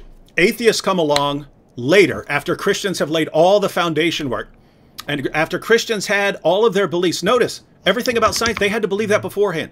They had to believe that the universe can be figured out. They had to believe that we're the sorts of things that can figure them out. They had to believe that it's good to know all of this stuff.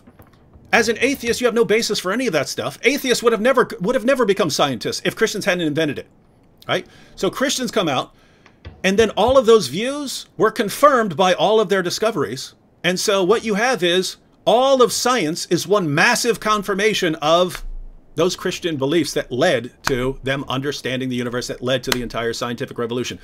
Atheism comes along later, and atheism is parasitic. It takes what other people have discovered and then pretends that they're the champions of this thing. And then they throw under the bus the people who actually did all the work and came up with the stuff. What an amazing stuff. But anyway, the point was, you have no clue what you're talking about, and instead of commenting, you should actually do some studying. All right, ready for the next clip, Sam? Hold on, wait, real quick, because I know we got a lot of ground to cover. I just want to confirm for the Muslims who are shocked to hear me what I just said. Let me just quote what Haddad and Nu Ha Mim Keller said. It's not long. I just want Christians, this is in my article, and I'll post in the description box. Listen to what they said about this innovation of dividing Tawhid into three categories, because Malik ZQ is in his mirage. He's living a fantasy. He's saying, oh, well, Okay, let me read what they said. Here it is, guys. This is in one of my articles, quoting from Sheikh Jibril Fuad Haddad, Salafi tamperings of classical texts. Notice what he says. Notice what he says. It is related by Harawi from Imam al-Shafi that he said Imam Malik was asked about kalam and tawheed. So Malik said, it is foolishness to think about the Prophet that he taught this ummah about istinja. It's not about rational, philosophical, logical argumentation that would override the so-called naql, meaning the revelation of Muhammad. Now, just to skip to the point, notice what he says about the threefold classification tawheed. This report is true and its meaning undisputed. It shows that tawheed is one, not three. Its splitting into three is one of the innovations of misguidance. Innovation. Isn't that that forbidden by Muhammad? Bidah. Yeah, but now, but he made it's even worse, David. He says dividing into three is an innovation of misguidance that created fitna among the Muslims and is reminiscent of the Byzantine disputations. Now, he's saying in so doing this, you resemble the Byzantines, meaning the Christians who divided God into three. So he's likening it to the doctrine of the Trinity. Finally, real quickly, because Malik ZQ, you got pwned. Unless you got something to say, run to Adnan and tell him to debate us on this issue. Here, Nu Hamim Keller, who's a convert to Islam. Okay, this is from his post. Questions 3, reforming classical texts as far as Wahhabi tamperings with classical text goes. And notice what he says. Or consider the 73-page introduction to volume 1 of this same translation, a tract that explains the Muslim Trinity. You see what he called it, David? He called the threefold classification of Tawheed the Muslim Trinity, just like Jibril Haddad implied when he said that this innovation resembles the Byzantines. Given that Muslims have other trinities, I think we could make a video called Muslim Trinities, because they also have the Father and the Word and the Spirit in the Quran. So Allah has his two sons and so on. So we could have trinities, man. They've got multiple trinities, man. Yeah, so now, but here's where I want people to see what he says about Ibn Taymiyyah and those who follow him, like Malik ZQ, who's an innovator of misguidance. And he's a follower of innovation that leads to misguidance. So notice what he says. Look what he says. He clarifies that Tawheed is not one. He's talking about Dr. Muhammad Muskan Khan. Namely, to say and believe the Shahada of Islam with complete conviction, as it was from the time of the Prophet until the advent of Ibn Taymiyyah 7 centuries later, as new converts might imagine, but must now be three in order to be one, and cannot be one without being three. While such logic may be familiar to converts from Christianity, Imam Bukhari certainly never knew anything of it. So notice what they're saying, innovation of misguidance, and you resemble the Christians in their Trinity. Bam, Adnan. Surprise, David. Surprise. Surprise, Adnan and Mufassal. Let me read a couple quick comments here. Nathan Taylor said, first time talking to you both, but I thank Jesus for your ministry. Keep it up, and many rewards await you in glory through our Lord Jesus. May the Heavenly Father and our Lord Jesus Christ continue to bless you. That's Nathan Taylor in the super chat. Walter in an earlier super chat said, I will send to him now. So that was he was talking about us helping out Nicholas, who needed help with his medication. Then we have Naeem Chowdhury and John Cass with the super stickers. Chris Cloud said, God bless both of you and your families. Jesus 2020 said, or I guess Jesus 2020 said, God bless Sam and Dave. Chris Cloud said, God bless you both. Odisha with the emoji sunglasses. Solitary Emmy with the super sticker. Cool Fox. Cheryl R with another Fox super sticker. I've noticed that it looks like half of all super stickers are foxes or pears. And Animal says, Muslims, if you want a chance to verbally defend the rapist Muhammad, go to channel The Arabian Prophet. Respectful debates are done via Skype. Name equals Debate TV. Write that down. And then first and last says, surprise, David. Max Tadeo says 100, and Cheryl R with the angel emoji. All right, so we'll take a look at a few more in a bit, but I'm ready to go on to this next clip. You ready, Sam? Let's do it, bro. Let's do it. Anand's about to break it down here. He's gonna school you, son. You're gonna take Shahada. Getting schooled. The statement must be unequivocal, unambiguous, not open to interpretation, leaving no room for doubt. Why? Because Muslim leaders are professional reinterpreters. They do it with the words of their own God, their own book, their own prophet. Why wouldn't they do the same with our God, our book, our Lord? Because the demand is, give us unequivocal statements in the Bible to support your core doctrines, not doctrines that are not very important, not doctrines that are side doctrines. We are talking about core, central doctrines of Christianity, things you have come to believe in for centuries. For over 1,700 years, Christians have believed in the doctrine of the Trinity. Where is it? Where is the co-equality of the three persons, specifically co-equality of the three persons in the New Testament? Nowhere. Sam, I don't know if maybe Adnan's having a little problem with interpretation. But notice Adnan's saying, where is the co-equality? Where is the co-equality? Where is the co-equality? Yeah. And so he's looking for a statement. Jesus declareth, Father, Son, and Holy Spirit are co-equal, right? Yeah. When you could, guys, if the Bible affirms that the Father is God, and the Bible affirms that the Son is God, and the Bible affirms that the Holy Spirit is God, and the Bible affirms that there's only one God, and therefore that Father, Son, and Holy Spirit are one God, you're telling me that there needs to be a statement saying, and they're equal? What are you talking? Yeah. They're God. Yeah. The three are one. The three are God. What would you be talking about there? And by the way, Sam. Yes. Didn't the early Jews immediately understand that what Jesus said he was claiming to be equal, right? So in John chapter 5, they point out, you're calling yourself the Son, you're claiming to be equal with the Father. Right? You're claiming to be the Son, you're claiming to be equal, right? They understood, wait a minute, if you're claiming to be of the same nature as God, then you are claiming to be equal. 100%. Right. That's in John 5, 16, 18. And you have done a video on this, right? I recall you did a video, or you're planning to, because I know this came up often in some of our sessions, but I recall you said you're going to, maybe you did, where you broke down John 5. I went through it as a response to Zakir Naik, because he likes to quote John 5:30, and so I said, exactly. let's actually read the passage. You can't understand that passage without understanding that Father and Son are one in 100%. nature and essence, and that they have the same attributes.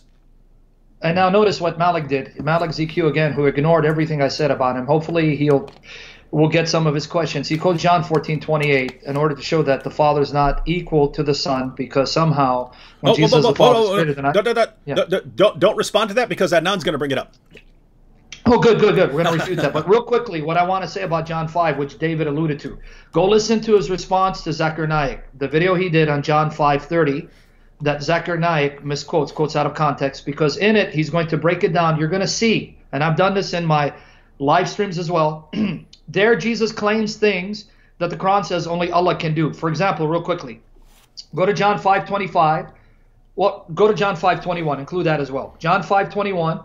Include verse 25, 28 to 29. Why? Real quickly, Jesus says, just as the Father raises the dead and gives life to whom he wills, so too the Son gives life to whom he wills. And then he says, the hour is coming, and it is now, where the dead will hear the voice of the Son of God, and those who hear will live. And then later on he says, the hour is coming, where all who are in their graves will hear his voice, the Son of God, and come out. Now, folks, cross-reference that with John 14, verse 6, where Jesus says, I am the way, the truth, and the life. I am the way, the truth, and the life.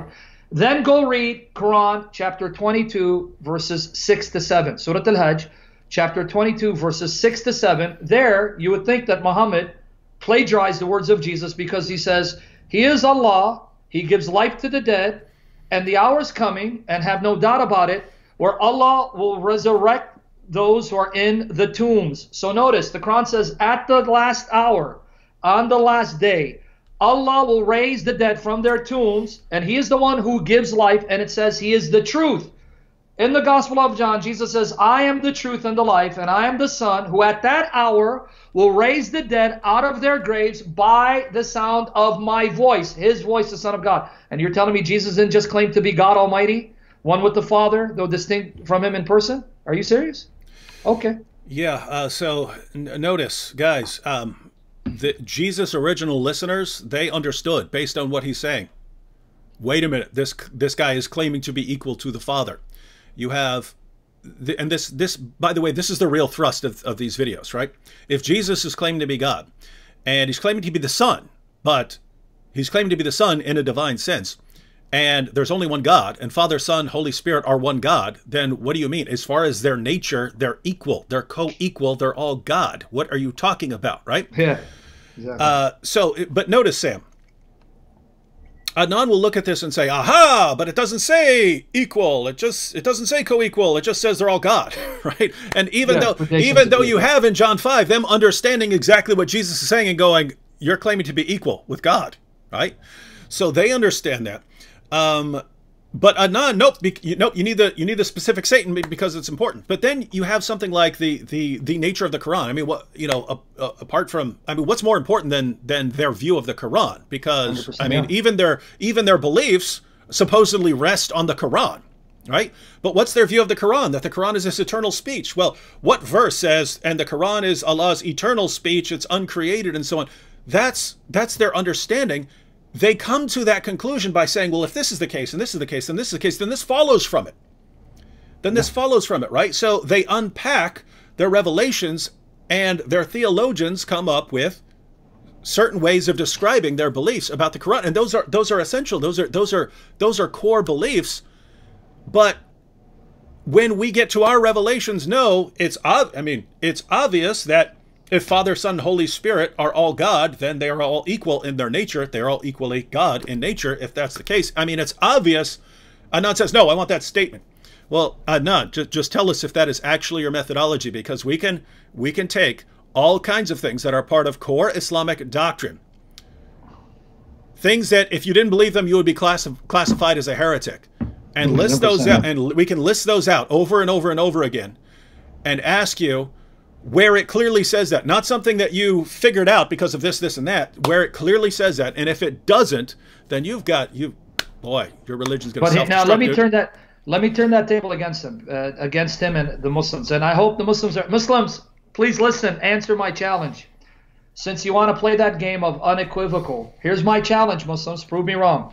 Show me in the Quran where the Quran says in unequivocal, unambiguous language, the Quran is the speech of Allah. I want that sentence. The Quran is Kalam Allah. Explicitly saying the Quran is Kalam Allah. Explicit. I want that reference in the Quran. Now, which Muslim can meet the challenge? Muslims, Malik, ZQ, everyone else. Let me repeat my challenge. Show the Christians here a single unequivocal, I was going to imitate Zakir Naik, a single unequivocal statement where you'll find the verse saying, the Quran is Kalam Allah, speech of Allah. Surprise, David. Now, Christians, hold the Muslims, their feet to the fire, say, we want the verse. Quran is Kalam Allah, speech of Allah. I can show you where the Quran says Jesus is the word of Allah, chapter 4, verse 171. His word, kalimatuhu. Show me where it says the Quran, the word of Allah, Kalam Allah. We'll wait for the challenge. Go ahead. Now I'm just looking at things like this. Muhammad Laban said, and Chung, they're talking about something else. He said, let me educate you. This is the Shahada. I testify that there is no God except Allah and that Muhammad is his messenger. Where do you find worship on Muhammad? Well, keep in mind, it's not us. It's Quran only Muslims who classify this as shirk, associating a partner with Allah. But just notice this. This is as essential as anything could be in Islam. This Shahada, that's the first thing you do. And yet it's not even in the Quran. That's what's so funny, yeah. Wow. That's what's hilarious. And you know, it's even more funnier. My brother here said, show us where the Quran is said to be the word of Sauron. Sauron. Isn't that from Lord of the Rings? Sauron? Did he say Sauron? Yeah, Sauron. All right. Yeah, that's good. All right. They're not going to find it, Christians. So let's rock and roll, because he's schooling you, David. After this expose, I should say, I'm going to make sure you take Shahada because he's schooling you, son. All right, let's let him school us some more. All right, gosh, we're on clip 8, and we've already been going an hour and 40 minutes. All right, here we go. But now that Muslims have presented their standard, an unequivocal statement, it would be a shame if we didn't apply the same standard to them.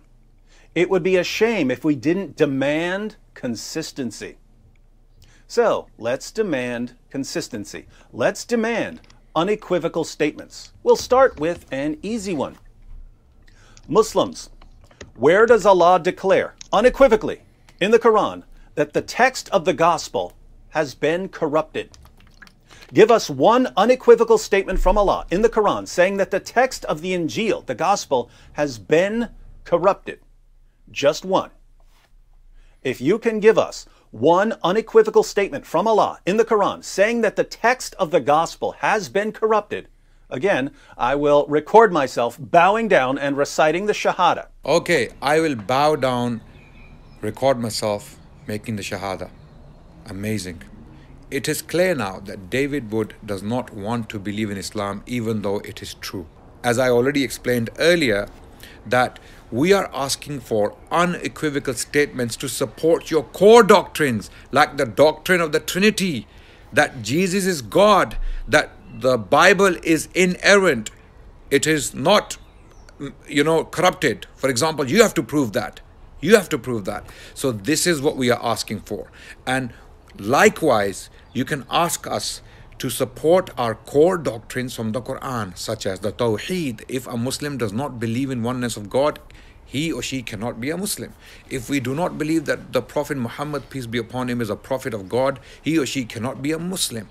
Or if a Muslim, for example, believes that the Quran is corrupt, he or she cannot be a Muslim. These are core doctrines of the Quran. And we can support these doctrines from unequivocal statements from the Quran. We do not have to produce unequivocal statements for things that are not our core doctrines. So it is very unfair and very, very inconsistent. Adnan says that if someone believes in the corruption of the Quran, he can't be a Muslim. He said that. Yeah. If someone does not believe in, if someone believes in the corruption of the Quran, he can't be a Muslim. And he says you have to believe in the Quran.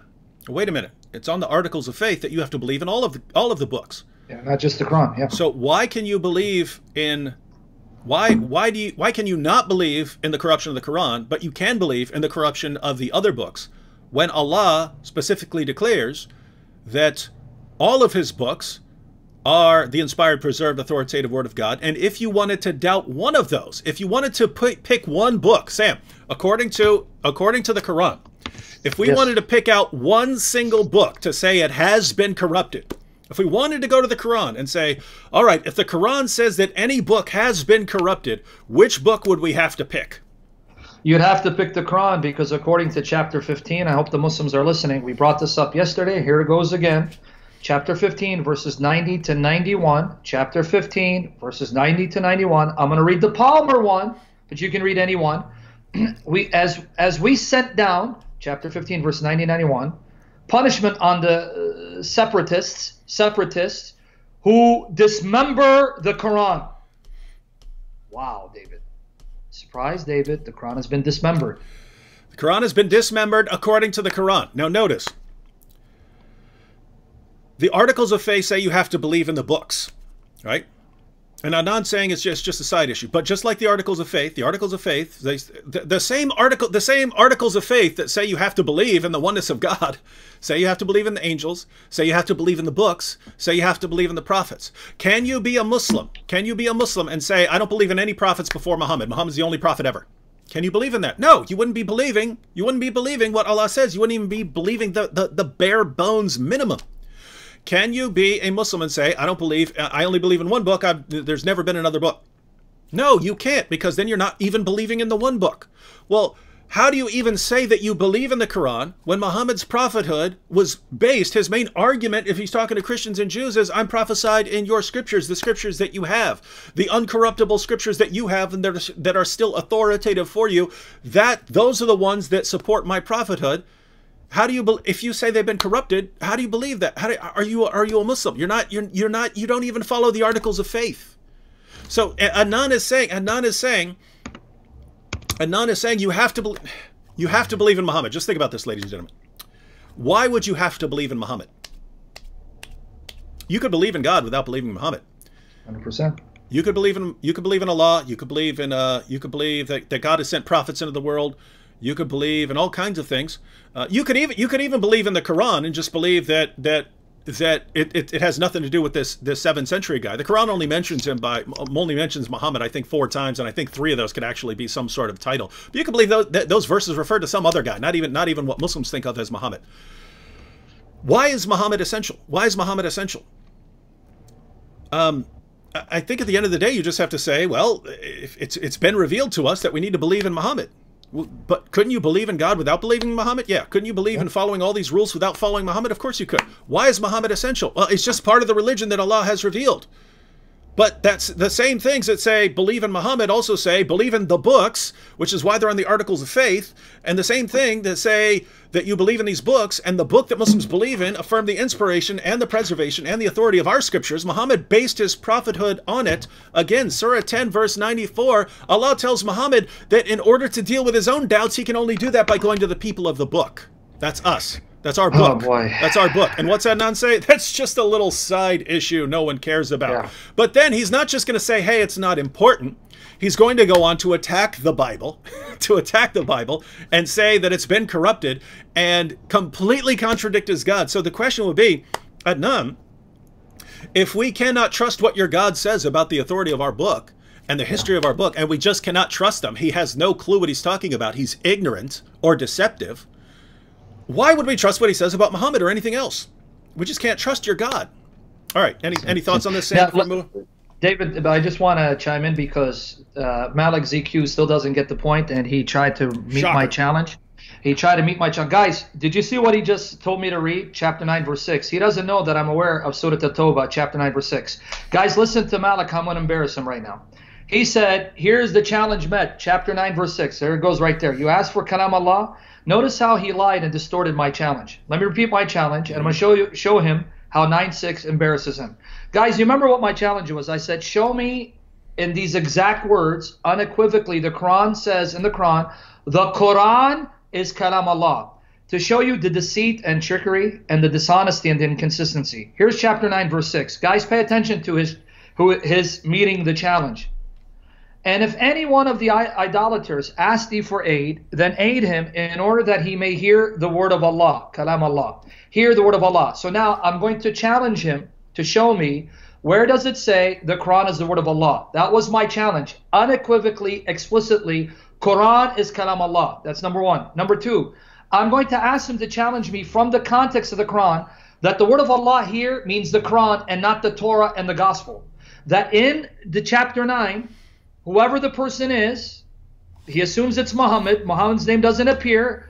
That it's telling him to let them hear the Quran as opposed to the Gospel and the Torah. Notice how he assumes all this without proving it. Prove to me the Word of God here is not the Gospel, not the Torah, it's the Quran. That's number 1. Number 2, you still didn't meet the challenge. The challenge is show me where the Quran says the Quran is Kalam Allah. You can't find it. Give it up. You're embarrassing yourself. But another Muslim did something even worse. He said, yeah, go to chapter 2, verse 23 of the Quran. Chapter 2, verse 23. There it says the Quran is the word of Allah, Kalam Allah. Okay, let's read it. And if you are in doubt concerning that which we reveal unto our slave, then produce a surah of the like thereof, and call your witnesses besides Allah if you are truthful. Did you guys catch what this Muslim did? I said, show me where the Quran says the Quran is the word of Allah. He goes to this showing that the Quran was sent down, and that again assumes it's referring to the Quran. And for argument's sake, I'll grant that assumption. But notice how now they're proving our point. When we tell them, show us something explicitly, unequivocally, they can't. So they go to passages which they think suffice in answering the challenge without actually using the exact words that I'm asking them to show. But when we show them that Jesus claims to be God without having to say, I am God, no, that's not clear. That doesn't meet the challenge. It's ambiguous, open to interpretation. There you go, David. Yeah, it's like, it would be like someone saying, if someone says, I am the current president of the United States, Muslims would say, aha, but where did he claim to be Donald Trump? You say, no, I'm saying I am the current president of the United States. Aha, but you didn't say the word, you didn't use the words Donald Trump, right? That's what they do. Show me where Jesus said, I am God, worship me, in those words. And we show them where Jesus claimed to receive the honors that only God has, that he has the attributes of God, that he applies the names of God to himself, that he does the deeds that only God does, that he shares the throne of God. None of this makes any sense if he's just a mere prophet. And the response is, aha, but he didn't use these words. So I pointed this out yesterday, right? If Muhammad, I mean, if Jesus were an actual Muslim prophet, if Muhammad were right and Jesus was just a Muslim prophet, he shouldn't be saying ambiguous things that sound like he's claiming to be God at all, right? Yep. He shouldn't be saying things that, well, a Muslim can interpret them as him just being a human with a stretch of the imagination. He shouldn't be saying things that could be interpreted as divine claims at all. And yet they're all over the place, right? So I think you have to say, if Islam is true, the worst communicators in all of history are Allah. He's the worst. He's the absolute worst. No question. Yeah. He can't say what in the world he means. 2, Muhammad. Muhammad is just a horrible, horrible communicator. Why? Because every time I quote Muhammad to Muslims, they say, oh, nope, that's not what he meant. And they tell me he meant something else. So he's the worst. He's second worst. And then the third worst would be Jesus. Because absolutely. Jesus, according to Islam, Jesus went around. I mean, he started preaching when he was a baby. He spends all these years gathering followers. And by the end of his life, by the time he goes away, people are bowing down and worshiping him as Lord and claiming that he died on the cross for sins and rose from the dead. So they just misinterpreted everything. He must be a horrible, horrible communicator. That's what you have to believe. And notice, Muslims, you claim that your religion honors God, honors Jesus, honors the prophets. And if you dig a little bit deeper, you find absolute blasphemous nonsense and insults against God and the Lord Jesus Christ. That's what your religion does. Sam, I don't know about you, but if I were to imagine what kind of religion Satan would design for 100%. Religious people, for people who by nature want to be religious. There are people who don't want to be religious, but for people who want to be involved in religion, what kind of religion would he design? I would think that he would design a religion that sounds like it's honoring God, but is massively insulting and disrespecting God. A religion that claims to honor Jesus, but is massively insulting and degrading Jesus. That's the sort of religion I would expect. And of course, a religion that completely undermines the core teachings of the gospel, that Jesus died on the cross for sins, that he rose from the dead, and that he is Lord. That's the kind of religion. And that's why when Muhammad came along, Christians could say, my, we've been expecting you, bucko. Yeah, exactly. Muhammad fits the bill of an antichrist to the T. And by the way, David, Malik ZQ's response is, I need to take a course in formal logic because I don't get his response that chapter 9:6 meets the challenge. So I need to be taught a course in formal logic, David. Hey, surprise. Well, I've taught formal logic, so I think I could help him out. Unless, thank you. I need help. Unless he's just one of these guys who tosses around logic without understanding. No, he doesn't know. Yeah. He's just parroting words to sound intelligent. Yeah, I don't know if you know this, Sam, but I've seen it among Muslim apologists and Muslim debaters. They'll be spouting off, oh, that's the fallacy of this, that's the fallacy of that, and people who spent years studying these fallacies and took years of courses of logic. Are listening going, these guys have no clue what these fallacies even are. They're just saying them because the audience is so ignorant that they don't know what these guys are talking about. Yeah. Sad stuff. Sad stuff. Welcome to Islam. A couple comments here. Arlen3 says, seeking Allah, finding Jesus has given flavor to what D. Wood is teaching. Get it. Abraham Tekel in the super chat. Cheryl R. with the, looks like a chicken super sticker. Sophia Film said, as Hijab would say, you're finished. Adnan. Adnan. Finished. You're finished. Abraham SECOE says, Matthew 28:19, word of Jesus, therefore go and make disciples of all nations, baptizing them in the name of the Father and the Son and the Holy Spirit. Abraham, you don't understand. He said, yes, he said, baptize in the name of the Father and the Son and the Holy Spirit, but he didn't use the word co-equal, and so you just throw out everything Jesus said. Mikazilla said, hey, David, keep up the good work, brother. Love you too, Sam, even though you are shameless. That is the best comment of the day. A couple more from Sophia Film. Sophia Film said, thanks to singlemuslim.com for the ad. You guys get an ad for Single Muslim? I'm impressed that there was an ad at all on my videos. Truth Seeker with the super sticker. Tippy Bear with the heart and looks like some popcorn. Cheryl R with the bird. Tippy Bear with the 100. Sophia Films. Allah bribes Muslims with women and wealth. Certainly does. Certainly does. Just a matter of fact, Sam, that's the other thing. If I were to imagine what religion Satan would invent, it would be one not only that tells you you're honoring God and honoring Jesus when you're completely insulting God and degrading Jesus.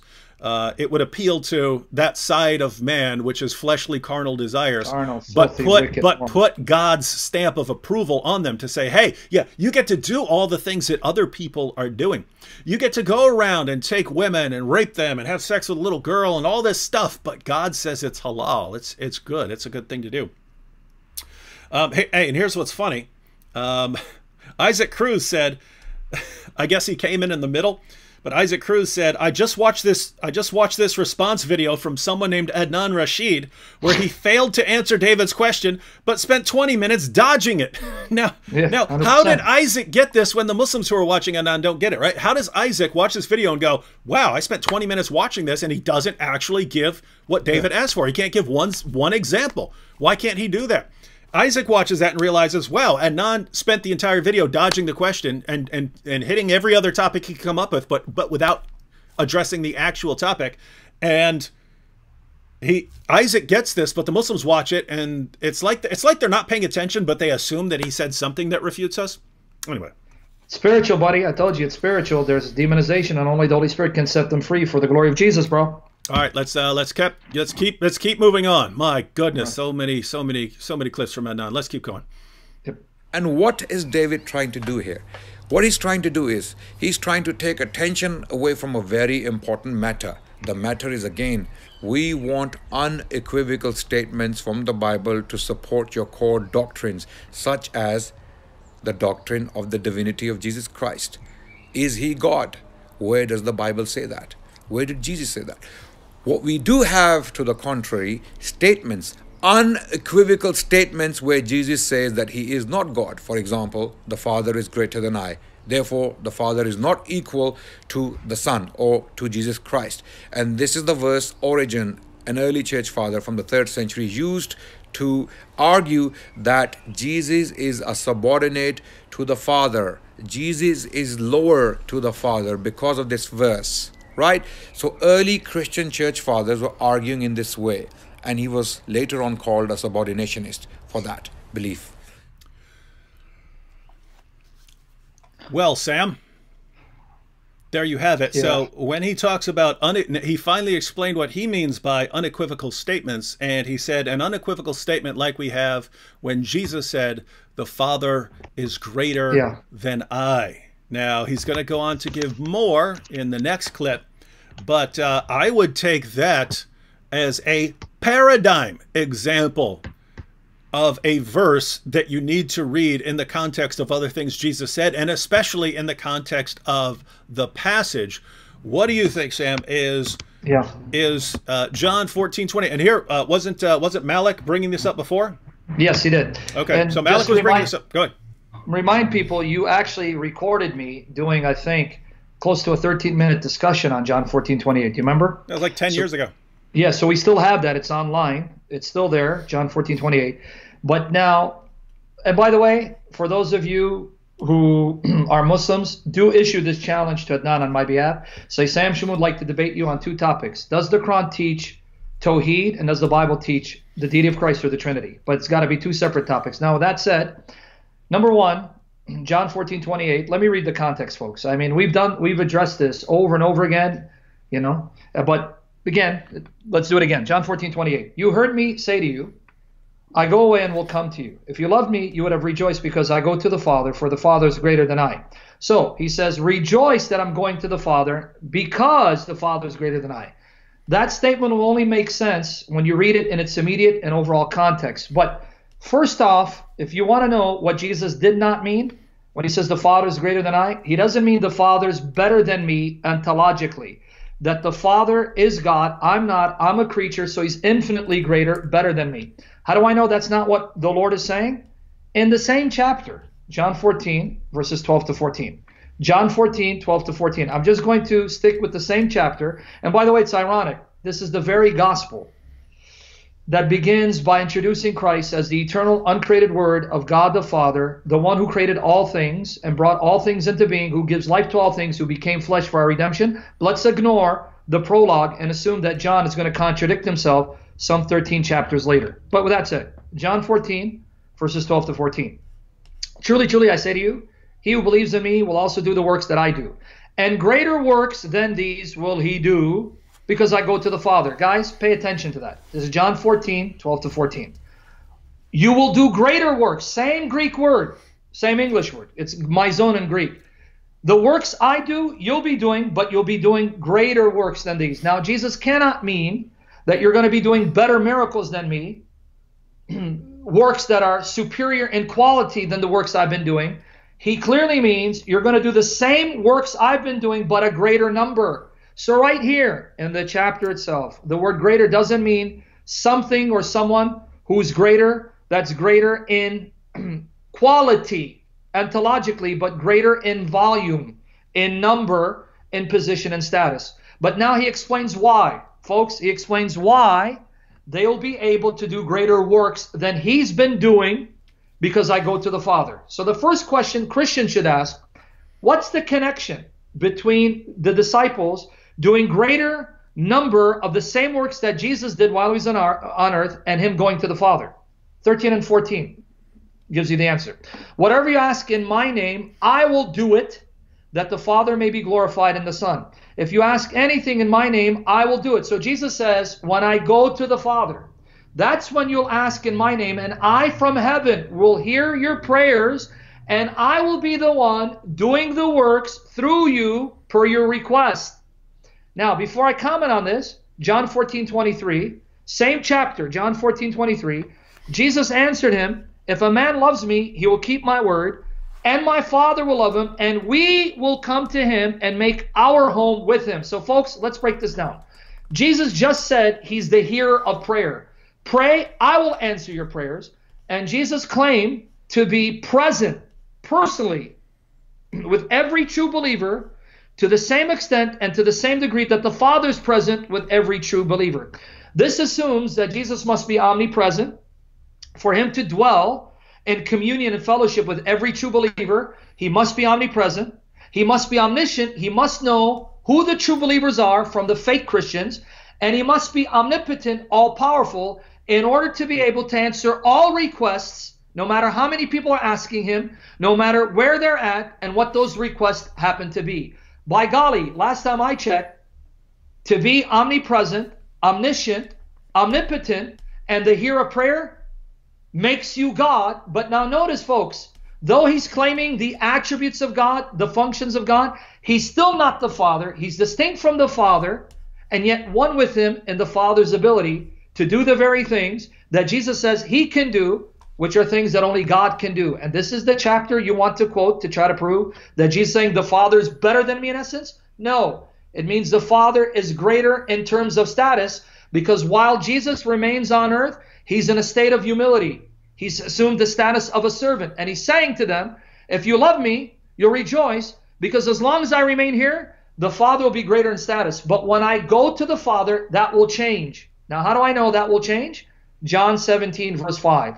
And now, Father, glorify thou me in thine own presence with the glory which I had with thee before the world was. 2 points. Jesus says, glorify me in your presence. When I return to heaven, the glory you possess is the glory you'll bestow on me in your presence. And secondly, that's the glory I had already with you before the world was created. So Jesus affirms two things. He was there personally alongside the Father before the creation of the world, and he was there alongside the Father in the same glory, and that's the glory he set aside, but he'll regain, and that's what he meant. If I remain on earth, the Father's greater in status because the Father's in heavenly glory. But when I go to the Father, I'll no longer be in the state of humiliation where sinners beat me and whip me to the point of death and nail me to the cross. I'll be basking in the same glory of the Father, where all the inhabitants of heaven will behold my glory and know I'm the Son of God who's one with the Father. And then finally, this passage proves that Islam is false and Muhammad is an antichrist. Why? Because Jesus said the Father, and he's the Son who shares the same glory that the Father possesses, all of which Muhammad denied, because Muhammad said Allah is not the Father, Jesus is not the Son. So thank you, Adnan, for quoting a verse that proves Muhammad is an antichrist under the wrath of Christ. Thank you, David. Now, ladies and gentlemen, I understand this program is going long. We have already gone 2 hours, but we still have over 1,600 people. So I think we're just going to keep going and get through Adnan's points rather than splitting it up into multiple shows. I don't like doing shows that are doing live streams that are 2.5, 3 hours long. But for anyone who is interested in seeing whether Adnan really has a good case, then this will be there for them. Sam, I did want to add something to that. That whole discussion in John 14 starts off with Jesus, as far as I can tell, putting on a little play for his followers. So we read John chapter 13. Jesus puts on this little display for everyone. Now watch what happens, ladies and gentlemen. He says, now before the feast of the Passover, Jesus, knowing that his hour had come, that he would depart out of the world to the Father, having loved his own who were in the world, he loved them to the end.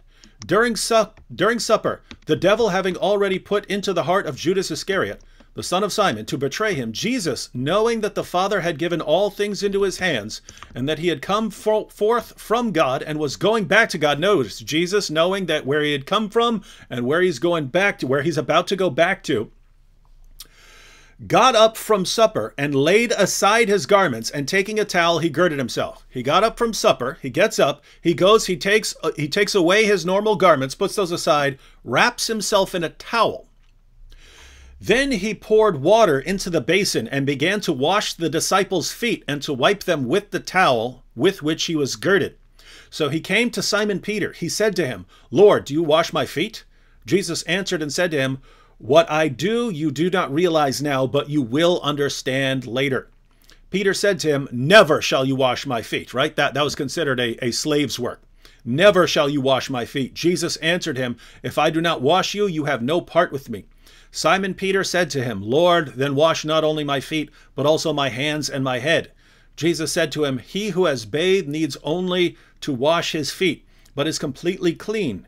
And you are clean, but not all of you. For he knew the one who was betraying him. For this reason he said, not all of you are clean. So when he had washed their feet and taken his garments and reclined at the table again, he said to them, do you know what I have done to you? Now notice that part. When he had washed their feet and taken his garments again and reclined at the table, then he said, do you know what I've done to you? Think about what Jesus does here, right?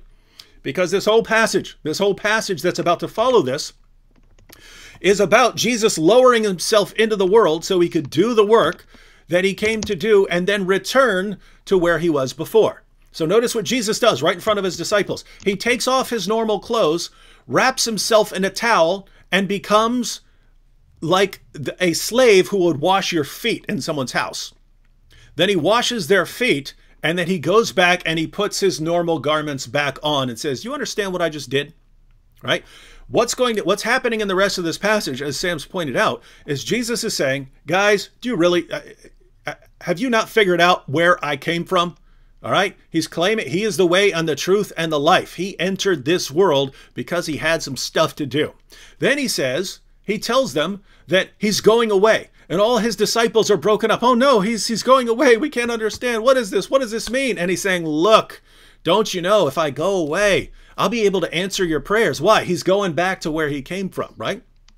In other words, he had his status, his eternal status, Father, Son, Holy Spirit, and then he lowered himself, taking on the degrading form of a servant, just like he did in the little play before that, taking on the degrading form of a human servant. And then he tells his followers, guys, I'm leaving, I'm going back. And they're all broken up. And that's when he says, if you loved me, you'd be happy because my Father is greater than I. In other words, I told you I'm going back where I came from to the Father. You should be happy because look at me in this state. If you really, really loved me, you would want me to be in my exalted position where I am Lord and I answer your prayers. You would be happy at that. Instead, you're all upset. It's like you'd rather keep me here than having me glorified with the glory I had from before the foundation of the world. How could, what's your problem here? So notice, ladies and gentlemen, that entire passage makes no sense if Jesus is a merely human prophet. Makes no sense. That passage makes no sense if Jesus is not the divine son. Makes no sense. Adnan and those who are like him go to chapter 14, verse 28. They don't quote the passage. They don't quote the chapter. They don't quote the context. They take one little part out where Jesus says the Father is greater than I. Ignore what that means. Namely, I've lowered myself and degraded myself to come in this human form. But now I'm going back and you should be grateful because now I'm going back to where I belong. And they say, oh, you see here, this is unequivocal. This is an unequivocal verse where Jesus is claiming to be just a human prophet and he's not Lord. This is amazing. I mean, this is absolutely amazing. This is what these guys mean by an unequivocal verse. Yeah, that backfires, proves Muhammad is an antichrist. And I just want to share a praise report with you, David. Alcamo Lozano said, I've learned a lot of things today that made me strengthen my Christian faith more in the risen Lord, that is Jesus Christ. Thank you, and God bless both of you. So glory to God. That's what we want to do. Strengthen the brethren by the power of the Holy Spirit. And then Malik ZQ, I answered you twice already. I'm going to answer you a third time. He's saying, would I debate Ijaz? I'll debate you and Ijaz on the same night, in the same venue. Set it up because it'll be your decimation. So hopefully you got your answer. Hey, Sam, since you're giving praise reports, here, let me give a fun one to everyone. I got this in the email right beforehand. I normally don't share the messages from emails, but we get these too. Dear David and Sam, I can see that you are on tonight. I will try to be there and listen. I enjoy following you guys, and by the way, thank you. Because of you and Sam, I left Islam back in 2007. Amen. So this is back when we were just writing. This is before we were doing YouTube stuff, really, right? Amen. So this is when we were just writing articles. So he even says, I came across Answering Islam and other good sites. After my apostasy, I decided to take the fight to Al-Qaeda and their like-minded, which gave them a huge blow. I worked for almost 6 years for the Danish, British, MI5 and MI6 and the CIA. The Spy Museum in DC made a permanent exhibition of my work. Guys, you have a share of my fight. Without your hard work, it would not have been possible for as many. Oh, he said, without your hard work, I would possibly have been killed as a terrorist or in prison. And he goes on to, he says, I sent you a link to my CNN documentary. The documentary is about this guy. It's about this guy who was known as a convert to Islam. He left Islam, but didn't announce that he left Islam. And then he basically went to these organizations like the CIA and stuff and says, hey, everyone knows me as a convert. So if you want me to infiltrate anything, I have a good reputation as a convert. Praise and God. Infiltrated Al-Qaeda. And Glory so there, to Jesus again, Christ. this is a CNN documentary. You got the whole, I think it's a 45-minute documentary on this guy who infiltrated Al-Qaeda. But that's the message I got for anyway. Probably I'm going to invite this guy on the to come on a live stream. I would normally think that someone would want to lay low and not be vocal about it, but he's got his documentary there on CNN. So if the story's out, then yep, I invite him on here. If you want to come on, we'll talk about it. You can share more information. All right, so Sam, we've seen Adnan's notice. Sam, notice the request. Adnan, Muslims of the world, can you give us one unequivocal verse in the Quran that says the gospel's been corrupted? No, we can't, but we can change the subject 375 times. And now he's on the topic of an unequivocal verse which shows that Jesus isn't God, when if you actually read the passage, you cannot understand that passage without Jesus being God who became incarnate, which is exactly how the Gospel of John begins, right? Yeah, the Word became 100%. Flesh and dwelt among us. And Jesus is saying, hey, now that I'm flesh because I've become flesh, now I'm going back to where I was and you're all upset. You should be happy. Guess where I'm going? Wow. It's amazing. All right. Ready to keep going? Up to you, bro. I'm here as long as you want. We got to do it. We got to do it. We got to do it. We got to get through this. Yeah. It's my main task in life to get through this. All right, here we go. All right. Let's do it.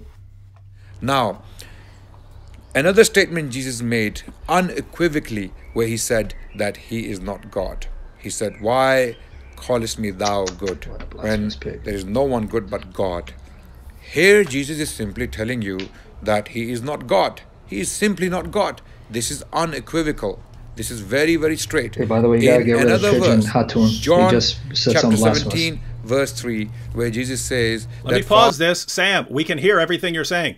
Oh, sorry. I Yeah. apologize. Your, I apologize. Your mic remains on, and you're sitting here complaining about people. No, someone blasphemed the Lord. He said that when you quoted that story about him being a servant, was Jesus gay? He removed his outer garment, washing men's legs. So Oh, really? Who said that? David, Who said that? Who said that? Pigeon Hatun, and he says, and you, David and Sam, live in a G-string? That's Pigeon Hatun. That's why I said, what a blasphemy. He says, so you're trying to prove that Jesus is gay? That's why. I'm sorry, guys. I didn't mean to be disrespectful. That's blockable. And no, notice he just called. So this is this guy a Muslim? He's, well, obviously, but he's hiding under a name because he doesn't want us to go after Muhammad. And notice what we just said earlier, ladies and gentlemen. Guys, those of you who've been following the discussion, is Pigeon a Muslim or is like an atheist blasphemer or something like that? Pigeon Hatun. He even calls himself Hatun and mocking Hatun Tash. Yeah, guys, those of you who've been commenting, just tell us, was that a Muslim? Because if it was, I mean, think in mind, he's calling Jesus gay. Yeah. Yeah. Sorry about that. That's why I didn't mean to talk over. But when I read it, it was so disgusting to say that. That's why you said blasphemous pig. Yeah. Yeah, we heard you. Guys, those of you who've been following the discussion, was he? Do you know what he was? I haven't been following the comments of Pigeon Hatun. Warrior woman says Muslim. Woman said Muslim. Yep. Notice, guys. Notice what we were saying earlier, right? How this religion. This religion claims to respect Jesus, claims to respect God, but it's just filled with this kind of blasphemous stuff. And notice, if you want to say, "Oh, Jesus changed his clothes, therefore he's gay," that's what this Muslim just said. Notice, I mean, if you read the Muslim sources and you read one of the hadith or something like that about Moses taking off his clothes or something like that, then he would have to say that therefore Moses was gay or something like that. Can you even imagine this? Can you even imagine this religion, Unbelievable. Man? All right. Unbelievable. All right, sorry about that, guys. That's why I reacted, because you insulted the Lord Jesus, holy, pure Son of God. Go ahead. Well, before Sam ruined that clip, let's watch it again, because Adnan's going to give more examples of unequivocal statements. Now, another statement Jesus made unequivocally, where he said that he is not God. He said, why callest me thou good, when there is no one good but God? Here, Jesus is simply telling you that he is not God. He is simply not God. This is unequivocal. This is very, very straight. In another verse, John chapter 17, verse 3, where Jesus says that Father is the only true God. Father is the only true God. So problematic was this verse for the Christians that Saint Augustine in the 4th or 5th century, when he was writing his homilies, in his commentaries called his homilies, he actually changed the words of this particular verse. He changed the words of this particular verse in his commentary, because this particular verse, John 17, verse 3, was very, very problematic for the Trinitarian Church Fathers. So this is what we mean by unequivocal statement, where Jesus clearly denies his divinity in the New Testament. This is why we ask as to where are these statements. So we are very, very fair and just in asking for those statements. You're the loudest typer I've ever heard in my life, Sam. Sorry about that. I was hearing you type too, but it's all right. No, I know. It happens. So, Adnan gives two examples. One, well, we already dealt with 1428, but then he gives two more of unequivocal. Yeah. And now he has, Jesus says, why do you call me good? There's only one good, and that's God. And he says that is an unequivocal verse. So notice, according to Adnan Rashid, Jesus was denying his own goodness. This is interesting. I find this interesting because I don't interpret that verse at all that way. So if it's unequivocal, and yet it's not how anyone I know would interpret it, then he has to explain how we're all getting this wrong for a verse that cannot be misinterpreted. So according to Adnan, Jesus said, why do you call me good? So someone comes up to him, calls him good. He says, why are you calling me good? There's only one good, and that's God. Yeah. Sam was... So notice... Yeah, about to take Shahada, bro. He schooled you, David. Yeah. I told you don't go there. I'm about to take Shahada, man. See what you did to me? So Jesus who called himself the Good Shepherd, Yeah. Jesus, who asked, which among you can convict me of sin? Jesus, who is sinless according to the Bible and according to the Quran and according to Muhammad in the Hadith, the only man ever that Satan could not touch. Satan could touch Muhammad, Satan could touch everyone, but he could not touch Jesus. Adnan Rashid believes that Jesus there is unequivocally saying that he's not good. He's not good because there's only one good, and that's God. Now, Sam, what do you think of that? Is that an unequivocal passage? That's it. It's over for you, bro. You need to now face the east and take Shahada. But all kidding aside, because this appears in Mark, Matthew, and Luke, and I went by that order because he follows the trend of consensus of New Testament scholarship. Mark is the first. Let's read it in context. See, we love context. I'm not afraid of reading context. So he quotes Mark 10, 17, 18. We'll go with the Markan version. Why do you call me good? For there's none good but God alone. And then he says, you know the commandments, and he mentions the last 6. So then the rich man says, guys, pay attention to the context. He goes, I have kept these since I was a youth. What do I lack? What do I lack? Okay, I've been doing that since I was a youth. What do I lack to obtain eternal life? Because he's asking Jesus, how do I obtain eternal life? Now watch this. Mark 10, 21, and Jesus looking upon him, loved him, and he said to him, you lack one thing. Go, sell what you have, give to the poor, and you have treasure in heaven, and come follow me. So give up your riches, which are an idol, for me. Give up everything for me. Follow me. Now, that's not the point to show that Jesus is not denying his essential goodness. It's what Jesus goes on to say, because he tells the disciples, it's easier for a camel to go through the eye of a needle than a rich man enter heaven who trusts in his riches, because he loves his riches more than God. So now this prompts the reaction of the disciples. Now notice what they say. Mark 10, 26. And they were exceedingly astonished and said to him, then who can be saved? All right, if it's like this, that means it's humanly impossible to be saved. Now notice what our Lord says. This is the same chapter, Mark 10. Jesus looked at them and said, with men it is impossible, but not with God, for all things are possible with God. So I want to repeat this, and I'm going to come to you because you're the logician. Men cannot save themselves. That's humanly impossible. God alone can save men, because God does what is humanly impossible for men to do. So then Peter says, lo, we have left everything and followed you. What you asked of that rich man, you asked him to give up his riches, follow you. We already did that. We gave up everything for you, Jesus. We gave up our families for you, Jesus. Now what does Jesus say? Jesus said, truly, truly, I say to you, there is no one who has left house or brothers or sisters or mother or father or children or lands for my sake and for the gospel, who will not receive 100-fold now in this time, houses and brothers and sisters and mothers and children and lands, with persecutions, and in the age to come, eternal life. Because you gave up everything for me, here's my promise. You will receive eternal life. That's the first point. But then a second point, Mark 10:45. Remember he said, with men it is impossible for men to save themselves. God alone can do that, what is impossible for men, save mankind. Mark 10:45, here's what Jesus says. For the Son of Man also came not to be served, but to serve, and to give his life as a ransom for many. Now, David, I'm not the sharpest tool in the shed. Help me understand what Jesus just said. Jesus said, keeping the 10 commandments, the last 6, is not sufficient for eternal life. You have to give up everything. Give up your family, your possession, your own life, and follow me. Give it all up for me, and I will then offer my soul as a ransom to save many lives. But didn't Jesus just say, it is humanly impossible for a man to save himself, let alone someone else.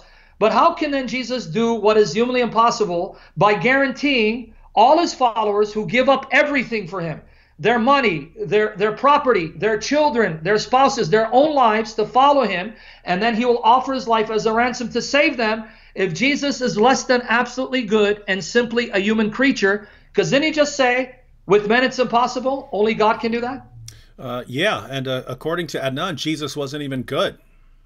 So, I mean, what sort of ransom can he be if he's not even good? Right, and that's confirmed by Psalm 49, 7-9, David. Same Bible, Psalm 49, verses 7-9, confirming what Jesus said, with men it's impossible. Men cannot save themselves. With God, nothing's impossible. Because notice what Psalm 49, verses 7 to 9 says. Psalm 49, 7 to 9, folks. Truly, no man can ransom himself. But what did Jesus say? The Son of Man will offer his soul as a ransom for many. But the psalmist says, truly, no man can ransom himself or give to God the price of his life, for the ransom of his life is costly and can never suffice, that he should continue to live on forever and never see the pit. That's why in verse 15 it says, Psalm 49, verse 15, but God will ransom my soul from the power of Sheol, for he will receive me. David, help me understand this, man. I'm really confused. Jesus just said, I, the Son of Man, I, the Son of Man, will offer my life, my soul, to ransom many lives, many human lives. The very thing Jesus said was humanly impossible to do. The very thing the psalmist says no man could do. Help me understand, David. Mm-hmm. Yeah, I mean, if I were a Muslim and I really actually cared about consistency and unambiguous verses and so on, I might want to take a closer look. I might want to take a closer look at all of this and see if my Muslim belief that Jesus was not good, even though he was sinless and called himself the Good Shepherd, if I'm applying my methodology consistently here, because again, Adnan calls this unequivocal. Yeah, and by the way, let's bring out the implication of that, because again, we got so much into refuting it. What Jesus is basically saying to the rich man, if God alone is good and you think I'm good, then that means I'm God. So you're now willing to give up everything for me and follow me as your God. That was Jesus's point. Because notice, guys, he didn't say I'm not good. Yeah, notice, and that's how Muslims always misrepresent it. They say, Jesus said he's not good. Only only God is good. Again, this is a guy who is sinless according to both Islam and Christianity. This is a guy who called himself the Good Shepherd. Why would he be denying his own goodness? He doesn't deny his own goodness. He asked a question. This guy comes up to him. Good teacher. Hey, whoa, whoa, whoa. Why are you calling me good? Do you actually understand something here? Why are you calling me good? That's what he says. Why are you calling me good? Only God is good. Do the math, guy. Am I good? Exactly. Like you said? Am I? Am I good? Yes or no? Am I good? Okay, only God is good. Let's do the math here. So notice what Adnan did. I mean, what Adnan did is exactly what he did in John chapter 14, verse 28, right? He took a little snippet of something Jesus said, completely ignored everything else Jesus said and the implications of everything else he said, right? Now, again, guys, I understand that there are times when you look at a verse and a verse sounds like it's saying one thing, and so you have to look at the bigger picture. That's true in Islam. That's why when the Quran says that the scriptures of the Jews and Christians are the inspired, preserved, authoritative word of God that can't be changed and are still authoritative, that's why we ask, can you show us something that will make us rethink our interpretation of that? Is there something else that outweighs those? Is there a clear, unequivocal verse where he says something else and he says, actually, no, the gospel's been corrupted? That's why we ask for that, right? Because if you have all these clear statements and they're all pointing in one direction, and all Muslims believe that they're pointing in the opposite direction, we have to ask, what's the basis for you saying that our scriptures are corrupted? What's the basis for it? We can't see how you're getting it from God, right?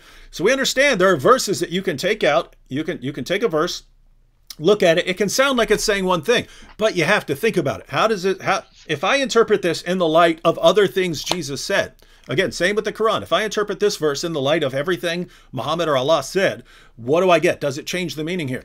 And so you've got these verses, and Sam, a Muslim would never allow us to treat the Quran like this. No way. If we went to the Quran, completely destroyed completely destroyed the meaning of a passage by ripping a verse or a quote out of context, they lose their minds and call us deceivers forever. But that's what their top apologists do constantly and endlessly with the Bible.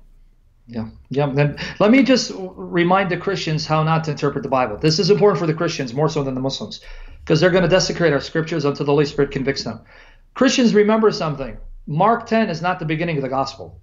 9 chapters precede it. That means you Christians who love the Lord, love his word, must read Mark 10 in the context of the 9 chapters that came before it. And why is that important? Folks, Mark 1 verse 11. God the Father breaks into time and space and speaks in an audible voice saying, "This is my son whom I love. With him I'm well pleased. I'm well pleased with him. God is not well pleased with someone who's less than absolutely good. That's number one. Number two, Mark 1:23-24. A demoniac sees Jesus, falls before him, says, "What do you want with us, Jesus of Nazareth? Have you come to destroy us? For we know who you are, the Holy One of God." The And Holy that's One only of in God. chapter 1. The Holy One of God. Oh, but he's less than absolutely good. And that's chapter 1. And then we add the final thing, because we don't want to belabor this point. Mark chapter 2, Jesus sees a paralytic. Mark 2, verses 1-12. This is the first 2 chapters, let alone that Mark begins his gospel of identifying Jesus as the Job of the Old Testament. Put that aside. In Mark 2, verses 1-12, Jesus sees the paralytic, sees their faith, and trying to bring the man to him. And he says, "Son, your sins are forgiven you." And the people there say, "Why does this fellow speak this way? He's blaspheming. Who can forgive sins but God alone?" And then Jesus, immediately in his spirit, knew this is what they're reasoning within themselves. And he goes, "Why do you have such thoughts in your hearts? Which is easier to say to the paralytic, 'Your sins are forgiven you,' or 'Rise, pick up your mat and walk,' so that you may know that the Son of Man has power to forgive sins on earth? I say to you, rise, pick up your mat and walk," and immediately he got healed. How can he be less than absolutely good if he has the power to do what only God does, forgive sins? He's the Holy One of God, whom the Father is well pleased with. Come on, man, give me a break. So you might want to say the entire thrust of the Gospel of Mark is that Jesus is good, and then someone calls him good, and Jesus says, "Why are you calling me good? You know only God's good, right?" Yep. And then what's the conclusion for Adnan? Well, Jesus is denying his own goodness. He's a baddie. All right, Sam, and then the other one that Adnan brought up was John 17:3, which, by the way, I have to point out, is just 2 verses before John 17:5, which we already mentioned. Yeah, which you mentioned already, where Jesus said that he had glory with the Father before the world began. So. Yeah, and let me just add a couple more points. Like I got, folks, these are the same tired arguments we've responded on our YouTube channel and articles, but let me show you what Adnan forgot to read in context again. John 17:3. Either Jesus is saying, remember, this is the same Gospel of John that begins, and I have to repeat this like a broken record, that begins the Gospel by affirming Christ is the eternal, uncreated Word of God, who is fully God in essence, who created all things, gives life to all things, who became the flesh and blood, Jesus of Nazareth. So forget the prologue. John doesn't know what he's talking about. He contradicts himself. Okay, put that aside. Let's read verses 1-2. When Jesus had spoken these words, John 17, verses 1-2, folks. Oh, boy.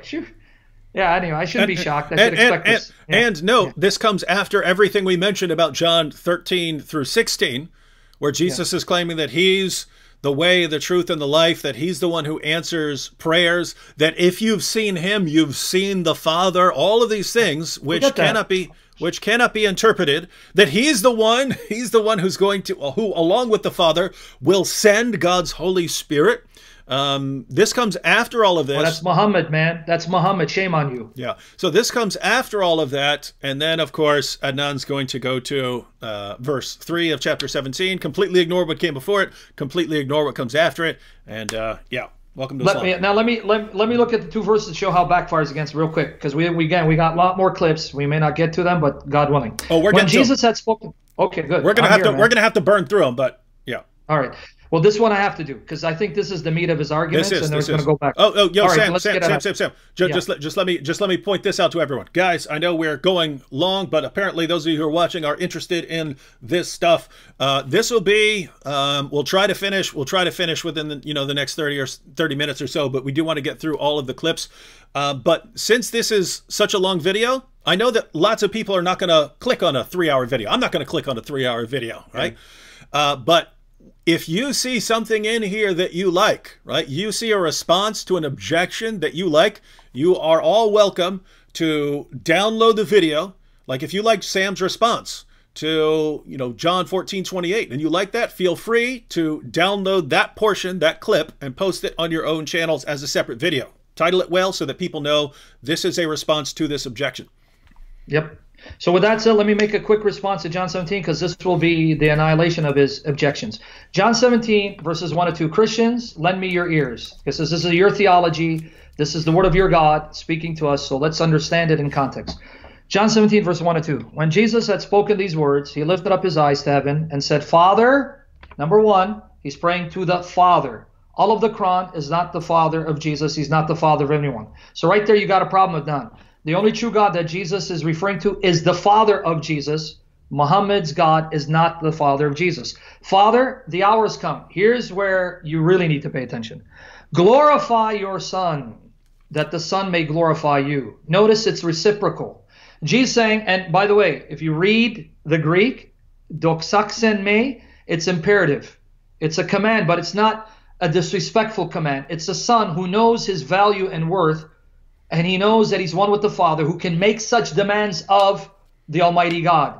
Father, glorify your Son, so that your Son may glorify you. Number one, and I challenge Adnan and all the Muslims, quote a single verse from the Bible, quote a verse in the Quran where a righteous servant of God, not some evil, demonized opposer, not Satan, where a righteous servant of God would say to God, "Oh Allah, glorify me so that I may glorify you." In other words, Jesus is saying it's reciprocal.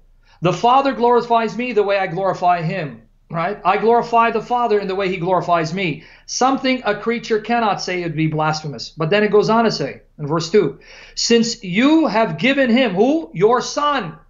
The Son that you glorify in the same way that the Son glorifies you. You've given him, me, third person, speaking of himself in the third person. You've given him power over all flesh to give eternal life to all whom to all whom you have given him. 2 points in verse 2. Jesus says he is the Son that has power over all flesh. Folks, last time I checked, Muhammad was flesh. Muslims are flesh.